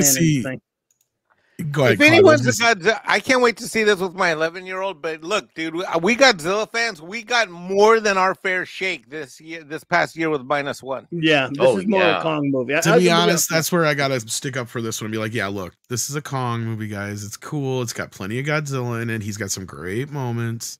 Sure, yeah. You know, but this is exactly my review, by the way. Whatever Jason Webster is. Yeah, pretty much. And so many people got upset at me. I don't know. Well, this last video, people got really pissed. Because Price, at this point, how much more can you take the people out? Like, I mean, they've literally streamlined it down to 4 characters who really have no more dialogue than to really just tell you what the Titans are doing. Right. They're just exposition. They do exposition and virtue signaling. That's kind of like on the on our review. I'm like, what else do you expect from this, Price? Like, I mean, they gave us plenty of monster in this one, and Kong is a badass. I really enjoyed all the Kong stuff. Yeah. Nice. To me, that's this film's accomplishment is you get about not to get into spoilers, but you get about a 20-minute or so sequence where there's absolutely no dialogue. It is all Kong basically running the show, and they do a great job of you don't fall out of what's going on. You know what's happening and everything, and you're engaged in it. So, agreed. I think people have fun with it if you just go in, knowing it's going to be like a Saturday morning cartoon, and I don't mean that in a derogatory way at all. No, that's what it is. Yeah, it totally is. And sometimes that's okay. I mean, the movie makes sense. That's all that matters. It makes sense within its own world for the most part. Sure, some of it's crazy and nutty, but that's what Godzilla is. So, like, not all of it's -1. Sometimes it's this kind of Godzilla. So, very, very little of it's -1. That's -1's an outlier. I mean, and that's the thing people need to understand is that's a rarity we get. There's only a handful of Godzilla movies that you could put in that category. So, but anyway, we got a lot more super chats here. We got Toxic Man Flew in the house who sends on a member chat for 25 months. It's 25 months. Wow. Just wanted to say the entire panel is wrong about everything all the time, except for the Canadians. They're smart. Yes, I agree. Why are you sucking up to the Canadians? You trying to defect? Maybe he saw the fact that our prime minister was booed, heckled, and a protest was surrounding him as he's trying to enter. Oh, good job, Canadians. How long until they get him out of there? Anyway? That's what we got to do with all these freaking wackos. We got to line up against them and use our numbers against these whining ass, bitch ass wackos. Right. Trudeau has very nice hair. And, how much longer till you guys can vote him out? It's very important that you have very nice Governor hair. General has to call for an election and dissolve Parliament, and we don't vote him out. The Liberal Party votes their party leader, and that ends up becoming the prime minister. So it's not. Well, there's your problem. I mean, wow. We have no term limits either. Vote of no confidence where the party can replace their party leader. Put that out there. Look, that sounds complicated. That's another problem. That sounds complicated. I'm willing to let Canada fall. Let's go save Scotland before it's too late. Scotland's in a lot of trouble, man. Oh my God, yeah. So you want to make Scotland the 52nd state? Is that what you're saying, Mikey? Well, I was gonna go visit there, but shit, not after what's. Well, they consider what is it? Me and my mouth should be a state. Yeah. I'll walk it is, up, isn't it? Technically, territory. I'll walk up to one of those bathrooms like, hey, how come there's not a men's sign on the bathroom? Are we a bunch of transgender wackos in this country? Oh, the Scots have always been kind of weird. Anyway, Morgan King sends in a member chat for 31 months. Thank you for that. D-Bud Martin's in the house, and he says, Toxie's wrong. The entire panel is right about Mexican Iron Man being the greatest of all YouTubers. Hail Mikey, Elf, and Fanta. I can't be the greatest YouTuber if I'm not even. We got a lot of debate about this, so yeah. And then Marks has been a member for 35 months. Thank you for that. Toxic Man Flu sends in $2 and says, D-Bud is wrong about me being wrong. Did you ask him to calm down, Toxic Man Flu? I think they're both right. Carlos Alfredo Lopez has been a member for 2 months and says, Hail Mead Channel and Pat Mike, epa, andale, andale. Hola. That is the war cry. That right there for Speedy Gonzalez is like Braveheart asking for or screaming out for freedom. Speedy Gonzalez uses the Speed Force. It's the only reason I know those words. Speedy Gonzalez eats cheese and goes. That's how we do it in Mexico. We don't need a fucking Speed Force. You don't use Speed Force? No. Okay. See. Flash. Oh, look, my superpowers. I can run fast. Par for the course when you grow up Mexican. So does Speedy. He does the same thing as Flash does. I was in a tactical training this past Saturday, and we did this drill where you have to like act like you're in a real world shooting, like at a mall, and the cops like mistake you for not being a good guy, and they come and arrest you. So they actually put me in handcuffs, and so like everybody's like, "Hey, how you doing?" I'm like, I'm Mexican. I've been here before. Dearest sends in 5 and says, see how fast Mexican Iron Man jumped on the panel because people were wrong on the internet. Very YouTube behavior. Oh, he's got you there. YouTuber behavior, even. Yes. Shit. Yes, he does. Well, to be fair, I did text him in the background, be like, where are you at? Yeah, I was summoned. That doesn't count. Like, I see you in the Summoned chat. by a lady? Motherfucker. That's right. Even Sadie's like, yeah, where are you at? Yeah, that's right, Sadie. D-Bud says, Toxie is wrong about me being wrong about him being wrong for $5. Thank you so much, D-Bud. I think you're right. That's a good point. Even Sadie agrees, see. And then Nick sends in a 5, even though he's on the panel, and he says, I'm right about what the other guys are saying. I'm wrong about because I said I am. Yes. I agree. I think Sadie disagrees now. I think she's got to go potty. I'll be right back. If actually, Mikey, you want to read this one for me? Yeah, I can keep going. Although I'm not a YouTuber, so I can't guarantee the results will be good. Let's see. Did we read this one already? Nope. No. Toxic Man Flu for $5 says DB Martin is wrong about me being wrong about him being wrong about his incorrect take on the panel being always wrong. Also, King Kong sucks dong. Only a YouTuber could have read it that well. You know what, Calabi? Yes, love sir. you, but you zip it softly. Oh, okay. on, Toxic Man Flu again for $2 says, oh, DB Martin, have you tried calming down? Uh-oh. Calming down. All right. D-Bud's a calm guy. That's it for Super Chats. I feel like we should play a video for all those. Have you tried calming down? That's the real question here. I asked Sadie if she calmed down, and she got very upset with me. Uh-oh. She's like, don't calm me. Don't patronize me. Tell me to calm down. Fade in. All right. Mikey, I'm glad you're here because there has been a lot going on in the world of Disney. Now, it turns out that Bob has pulled ahead in the votes. Is that the latest news? That's the latest leak. That's what we're hearing. Sounds like that's all you want to say. Yeah, well, I mean, I don't know what else there is to say. I mean, by 1 o'clock tomorrow, I got Rick Crair in the chat texting me on my cell phone. If you have an opinion, you are a YouTuber. No, I'm not. He's like literally texting me on my cell phone right now in the middle of this live show. So that's too funny. I don't think he's gonna win. I think though that he's not going anywhere. Because he got a taste of what it's like to get close, even if it might have been only for a day or two. So I'm in a much more positive mood about the whole thing than I was before. Look, let's go back to what Script said an hour ago or an hour and a half ago, whatever it was. The gravity of the weight of non-performance. Non-performance is like gravity. Eventually, it falls. All this bullshit's gonna fall. So it just depends when and how. Bob's not going to do the honorable thing and step away. He's going to declare victory. I'm most entertained by seeing how Disney handles it if they win. Like, I'm going to see if they're going to do victory laps and shit. Probably. Yeah, because that's an interesting thing. And I'm with you, JB. It's not so much that I thought Peltz would win.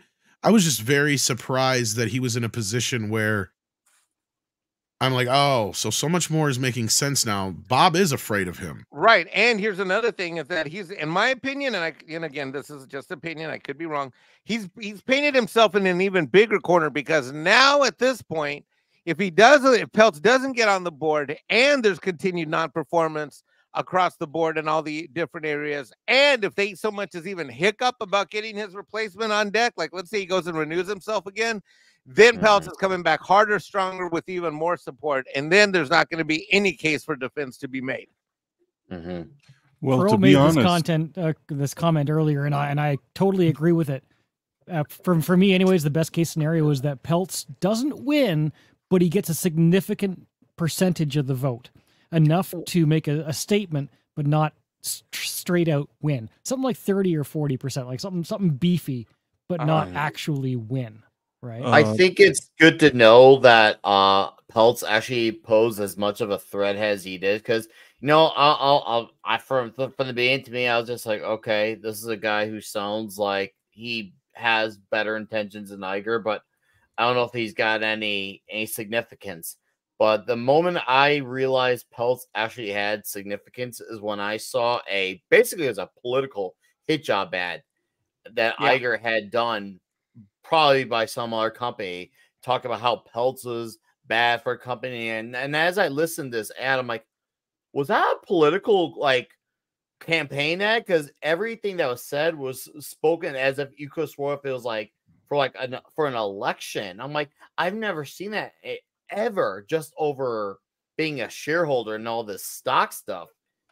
And for Iger to do that now over this guy, okay, this guy is clearly serious if he needs to try and make this a public situation, because most of this stuff doesn't ever get in the public eye ever. Most of it doesn't.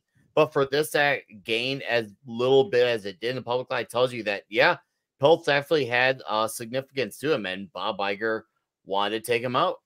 This is the most expensive proxy fight for any company publicly traded that's ever happened ever. The reports are between $40 and $70 million spent in the last 3.5, 4 months on this Wow. thing. Can you imagine that? And here's the thing where I think you guys are all right on collectively what you're saying here, because he probably won't win, but I would like to see him have a beefy part of the vote. I think you're right, Nick, on that, because if he wins and he gets in on the board, then we've been talking about this the last couple of days, he's kind of stuck under their NDA of sorts, to where there's not a lot he can come out and publicly say. But as long as he's still on the outside, but he's still making him, he's still being a thorn in Bob's side, that means Bob's going to have to conform in some way, because he flat out lied to Peltz before. Because remember, Peltz kind of went away for a little bit. Yeah, he says, yeah, we're going to do some cuts. We're going to work on a selection process, yada, yada, yada. And then he did some quick cuts that were already in process anyways, the Chapek ones. And, and that's the other thing. Bob's just such a lie. I love how he simultaneously, Bob Chapek was the worst decision ever, yet meanwhile, Bob's the one that's put him up there to be the patsy. Yeah. Well, and I think that at least in that case, as long as he's still technically not on the board, he's somebody who can tell us things that are going on, and he won't be afraid to publicly say them. Man, can you imagine if you let someone like me or Script on there who knows our way around like these kinds of companies just for like a year? Whew. A few months ago, all the way in. Dude, I could take all of us here on this panel and I'd send us in a different direction. I'm like, Nick, go over to Marvel and find out what the F's going on. Script, go around all the studios and find out what's going on. Tom, get your ass over in Lucasfilm and go talk to KK and sit her ass down. Price, come with me. Midgets. We're going to some theme parks. Bobby can I get to go to the theme park. Can I go with Nick? Bobby can have exclusive use of the F4. I think he wants me to sweep the floor. You let Script have fucking Star Wars. Yeah, I think he just wants me to sweep the floors. No. Clobby gets to go wherever he wants. He's like the Godfather. He's the grand poop. I'll be your bodyguard. Now you might need a bodyguard. We're gonna leave you. No, we got to leave you in the home office guarding all the money while we go out and find out what's wrong. Because when we leave, so Clobby's our treasurer. We trust him. He knows all the comic book stuff. I was gonna say he knows all the comic book stuff. I'd rather have him there. All right, Nick, you're fired. Clobby, you're hired. No, Nick can stay there too. Yeah. All right, Nick, you're going to Disney World. Okay, Yeah. Price is going to Orlando. You're going to Anaheim, and Mexican Iron Man's going to go on the cruise ships. Test them out. I want to be the guy going in there going, "You're fired. You're fired. Yeah, You're going into fired. You're Lucasfilm with fired. You're paint gun fired." topper. You're Yeah. fired. You're going You're in with a fired. paint Yeah. gun. Just literally handing out pink slips as people walk in the door. Yeah, you I'll just basically let have everybody a around me turnstile off each there. other Just while I turn sit in the around. middle quietly, and I'm Yeah, the only one left. just Now I get your to run shit and whole get the thing. fuck out. And then when Script goes in, he can't go in like it's his real body self. He's got to go in literally, like we're gonna have to like animate him so he goes in faceless and just walks in. Hey, new white guy in charge. I know a makeup artist that could do that for me. Yeah, like go in bleach. Or get like Like what Data. the question or whatever the hell it was, the character in the blank or whatever from Dick Tracy. If you can find a mask, there you go. The glasses and a wig on. That, but I know a couple of makeup artists that can do that live action animation thing where it looks like a comic book character came off the page and still retains the solid black line inks and all that stuff. Oh jeez. I've Goddess seen of a lot of Whim is people. just happy to be here. Well, we're happy to have you here, Goddess of Whim. David Mernan is here, and thank you for the Australian 5. Hopefully I said your name right. Murnane maybe is how it's pronounced. Peltz needs a Mexican ex-Jedi accountant to go El Zorro and liberate books from the evil Wall Street auditor. Yeah, you're going to be so busy just auditing the books, Mike. I can imagine it'll take you a year just to go through that shit. Shit, I'm not gonna be able to go on the cruise. Yeah. No, just take him with you on the cruise. Yeah. You're going to be throwing up anyways. You might as well be on a cruise while you do it. Yes. But yeah, so I didn't know if there was anything more you had to add to that. And I know that's going to be heating up tomorrow. I just wanted to that'll give be everybody hitting kind of a hard and preview. heavy. I mean, what time's the meeting at tomorrow? Let me see. Isn't it in the middle, midnight? I have no idea. It might be right in the middle of the show, yeah. But I'm sure we'll either shift you guys over from there to Valiant or whoever, or we'll comment a bit on it before we head out. But yeah, it starts Or we like could snipe Valiant and have fun that way. we could do that. Oh my god, I that'd don't be know so if much fun. Andrea let us, but there was an update to a story we did cover I wanted to get to here. The George Carlin estate did settle the lawsuit over the AI generated comedy special. So it's at 1 o'clock Eastern tomorrow. Yeah, I was gonna say it's like noon, so an hour after we start. George Carlin estate has settled the lawsuit over the AI generated imitation of the late comedian, with the creators agreeing to remove it from their YouTube channel and podcast feed. In January, the Dudesy podcast released George Carlin, I'm Glad I'm Dead, which perpetrated to be an hour-long special created by artificial intelligence. Carlin died in 2008, but the special featured sound-alike voice doing Carlin-esque material on contemporary topics like trans rights and defunding the police. The estate sued, alleging that the special violated the estate's copyrights and its publicity right to Carlin's name, image, and likeness. The Dudesy podcast is hosted by Will Sasso and Chad Cultigan. I don't know how to say that. Fuck that. Within a week of the lawsuit, they notified the estate and they had removed the video from their YouTube channel, along with any mention of Carlin from their podcast and social media accounts.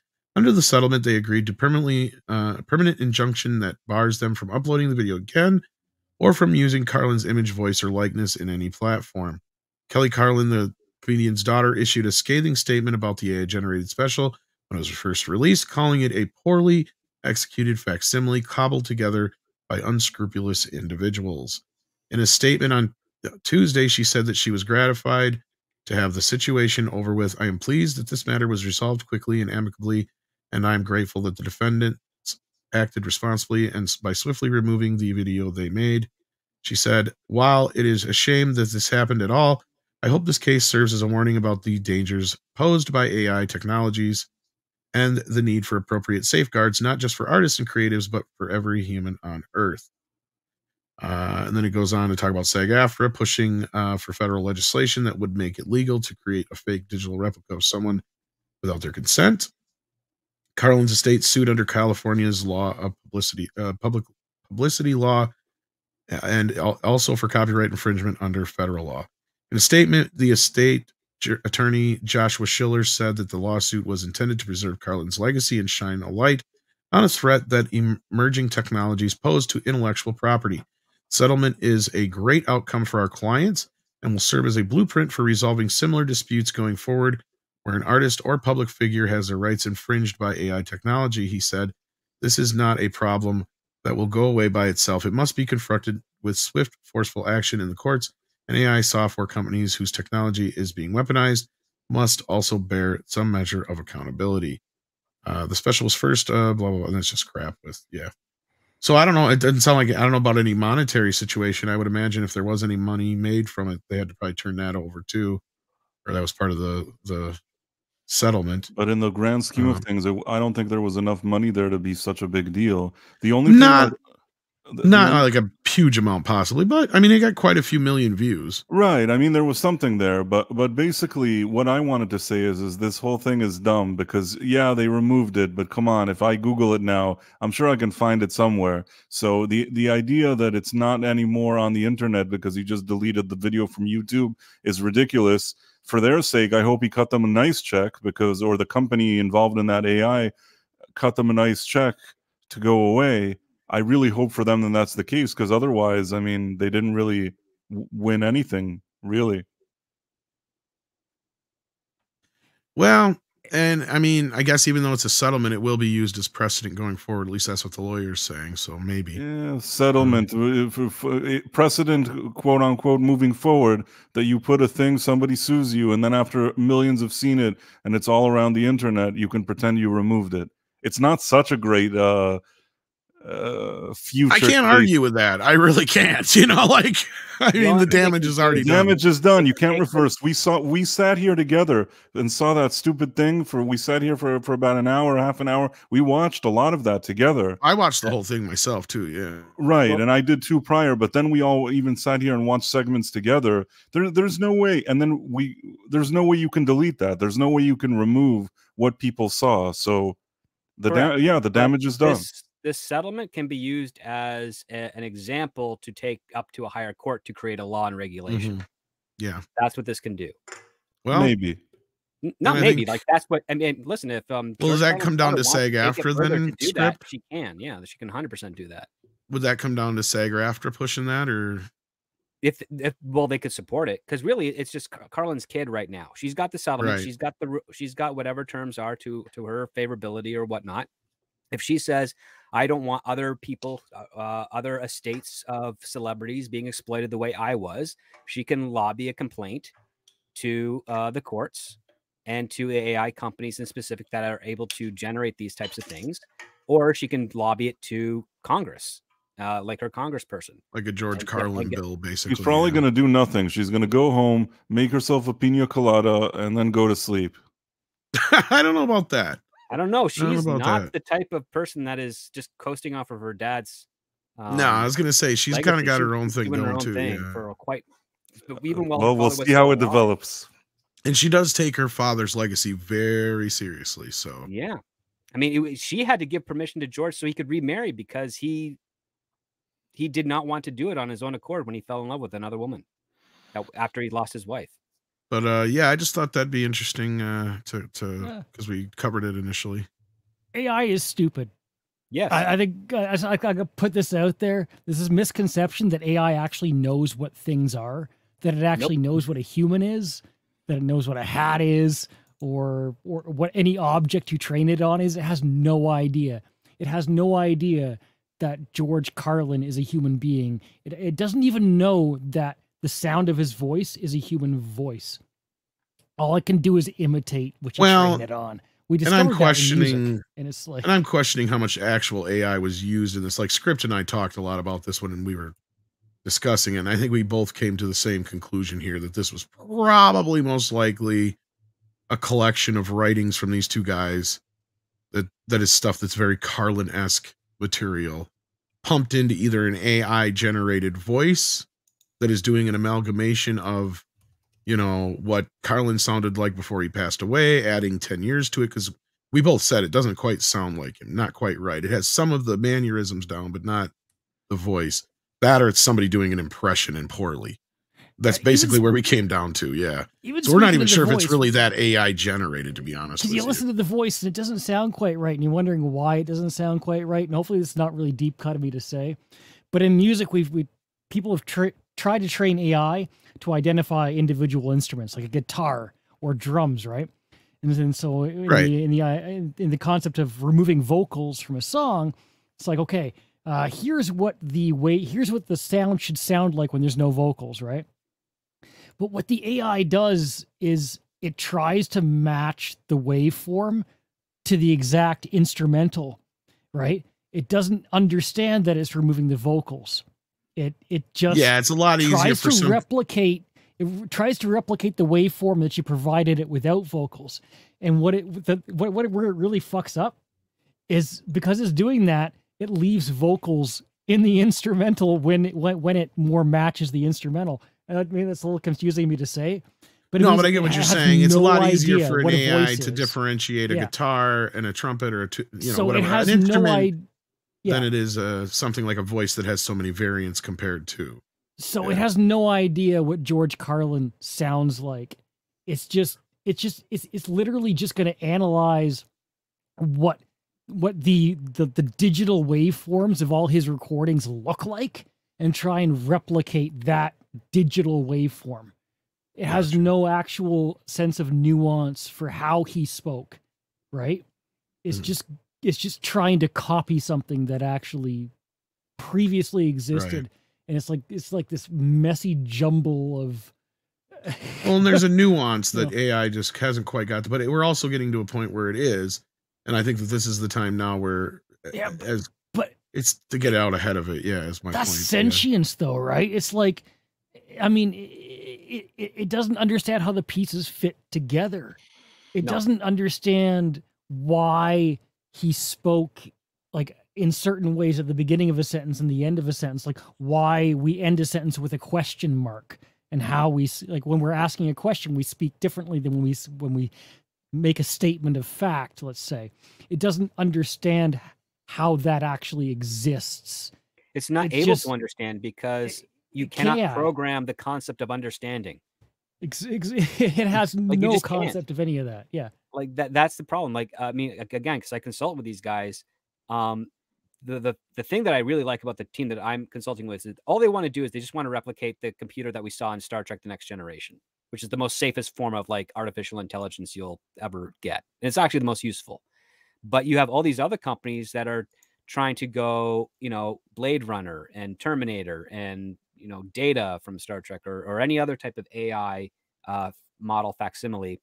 And when I see exactly how they do it, it's nothing like how they advertise on the talk shows. They keep saying like, oh yeah, we built a neural net. No, you haven't. You have not built a neural net. You've built a combination of servers that you're using to write programming for each other in a very cyclical manner. And you are calling that a neural network when it actually does not meet any of the definitions of a neural network. And then you've also got a very sophisticated matching and replication system when it comes to formation and ideas. The only thing it is useful for is solving advanced mathematical or chemistry problems. That's it. When it comes to creative works, it cannot do it. When it comes to like, say, making a movie, like there's that YouTube channel that makes trailers set in the 1950s of more current area movies. Right. Those types of AI require you to speak into a microphone doing your narration so that they can modify the voice and stylize it to another style that they're actually copying. It's a manipulation aspect. If you try to get the AI to generate that exact voice on itself without any reference, it will never be able to do it.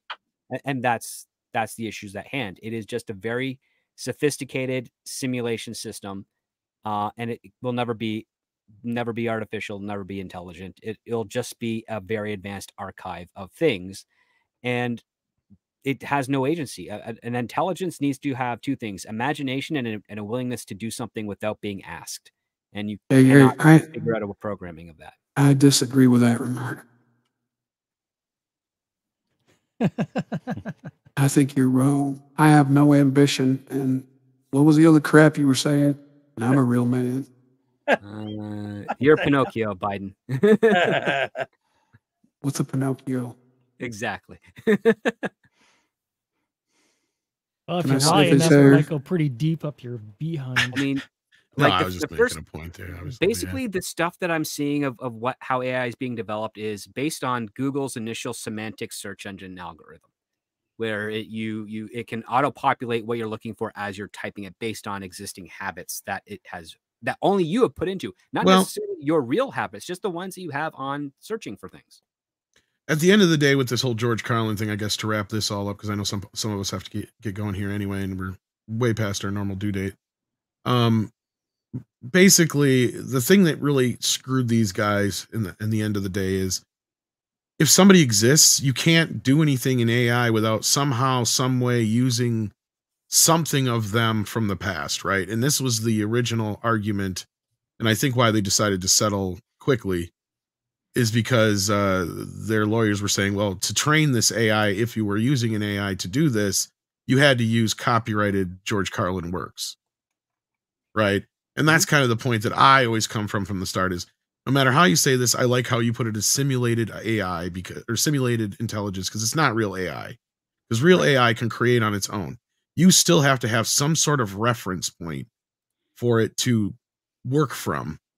And especially if it's a copyrighted work or the work of an individual who is protected, which, you know, all of us pretty much are in that respect, then there's no way you're going to get away with this. And this is why I don't even understand why there's such a debate or a problem with them coming up with the regulations for this and how it should work. It's pretty simplified, if you ask me. You have to have the rights to use stuff, to use AI to create something, which is basically the way they work already in Hollywood, because to be able to even CGI somebody like, say, John Wayne, if they're dead, you have to get the permission of his estate and all that kind of stuff. And if you use footage and other things from the past, you have to get those rights cleared. And to me, it's like it's just a rights issue at the end of the day. And I don't know if you agree or disagree with that part of it, anybody, but yeah, Nick had to run because we're going to be sending you guys over to Nick's panel here in just a bit, guys. So don't worry about that. And thank you, Nick, so much for being here. But yeah, anyway, I just wanted to let you finish off there, and anybody else have anything to say about that, and then we'll get the hell out of here. No, I mean, look, AI cannot create anything.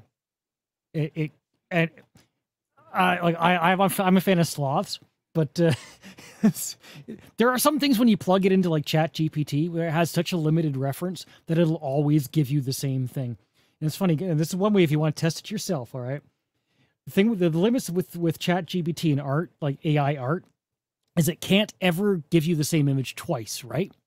It will not take an image that it gives you and modify one aspect of it and deliver you the same image back. Like if you, if you got tell it to draw you a table and then tell it to put a plate on the table, it'll draw a completely different table with a plate on it.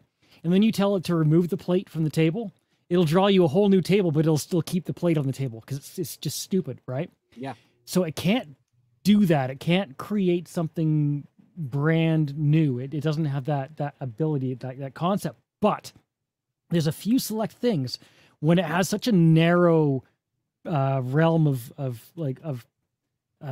stuff like I'm not kidding you, a sloth. You tell it to draw a sloth, it'll draw you the same dang sloth every single time because it has such a limited training for that particular creature that it can't draw the sloth in 100 different ways, right? So it'll actually just keep drawing the same one. You know, well, that's what I was getting at too. New. You're only limited to, or your whatever you feed the AI, right? So again, and this is the problem, and I'll keep this short because I know we want to get out of here anyway. This is a problem I ran into one time where basically,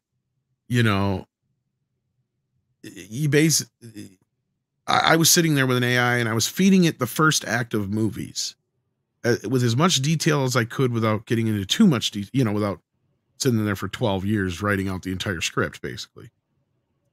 And 9.9 times out of 10, it would pretty much bring its way around to whatever the script was initially. So like the story would finish out the way it does in the movie, because it's probably just pulling from Google or wherever anyway. But other times, if it would go off in a completely different direction, it would do things like bring characters back that I said were dead and stuff like that already. Right? So there's sometimes you're right, it just doesn't understand certain things and it would just come up with wacky nonsense. And, and in Nightmare on Elm Street, for instance, it turned it into Rumpelstiltskin. Like it was like really weird. So like, yeah, like it only knows to pull from whatever you feed it to begin with. And I know we could sit here for hours talking about, you know, the different nuances of it all, but no, I think that that this is a good thing that they were able to settle this, and hopefully George's daughter does push for some kind of regulation going forward, because I think it's pretty stupid. But Jason Webster sends in $5 Australian and says, I love King Kong, 1933, Peter Jackson's King Kong, 2005. I find De Laurentiis' Kong a guilty pleasure. I love all the Millennium Godzilla films. I love them all too. I mean, as far as Peter Jackson's Kong, it's just a tad pretentious. It's just, it's good. Long. But yeah, there's just some bits and pieces that you're just like, okay, yeah. I mean, I like good enough. Yeah, I'm of two minds on that, Clobby. I like that he kind of remade the original, but at the same time, that's what I appreciate about De Laurentiis' Kong, is that they updated it. So, like, to me, like, that's... Oh, I hated that one more. I mean, at least Jackson's had some interesting, you know... Oh, cool. Well, you would have been old enough. Cool fights. That's the thing. I grew up... You see, I grew up with De Laurentiis' Kong. It wasn't until I was like 9, 10, 11, 12 years old, somewhere in there, when they started showing the original Kong on TCM, that I saw it. So I never saw the original Kong until I was a little older. Gotcha. Well, I saw it back in the theater in 1933. Just kidding. But no, you of course you were what, 10 then? Yeah, I was perfect age for it. I was 25. No, it's good. But I saw the De Laurentiis one in the theater. Before that, though, sometimes theaters would show old movies, and I got to see the original there. But I just think the De Laurentiis one is pompous and overblown. So is the Jackson one, but it's got some cool scenes in it. It's just again, I don't know. I don't know why he felt like he had to remake that movie, especially since he claimed to love the original so much. But what can you do? Yeah, well, that's remake mentality. Yeah, and then Goddess of Whim sends us in a super sticker. Let me see if I can see what it is here. It is a little Sheba dog, Barton Hearts. Thank you so much for that, Goddess of Whim. We appreciate that, and all the modding you do. And all the other mods, too, for all your help. I see Andy's out there, Mecha J. Also saw Nick in here earlier, I believe. Of course, I think D-Bud was here earlier, too, if I'm not mistaken, if I remember right. I don't want to forget anybody, of course. But thank you so much, guys, for everything. And thank you guys on the panel for being here. Toxic Man Flu was here in the chat, too. Cool. Yeah, there's D-Bud. Andy. So, yes. So let's start with you, Mike. Since you're not a YouTuber, what do you got going on? You're muted. Muted, buddy. I got another tax return I got to do in the next 3 hours before midnight. Then I got to be up at 6. Jesus, don't burn yourself out. I will. You will. I will. Love you all. Thanks for having me. And my love you too, brother. I love your shirt, by the way. Yeah. Right, thank you. Looks really good on you. It's a good color. Man, you're looking really good, dude. Keep it up. Thanks, bro. Clobby, what you got going on?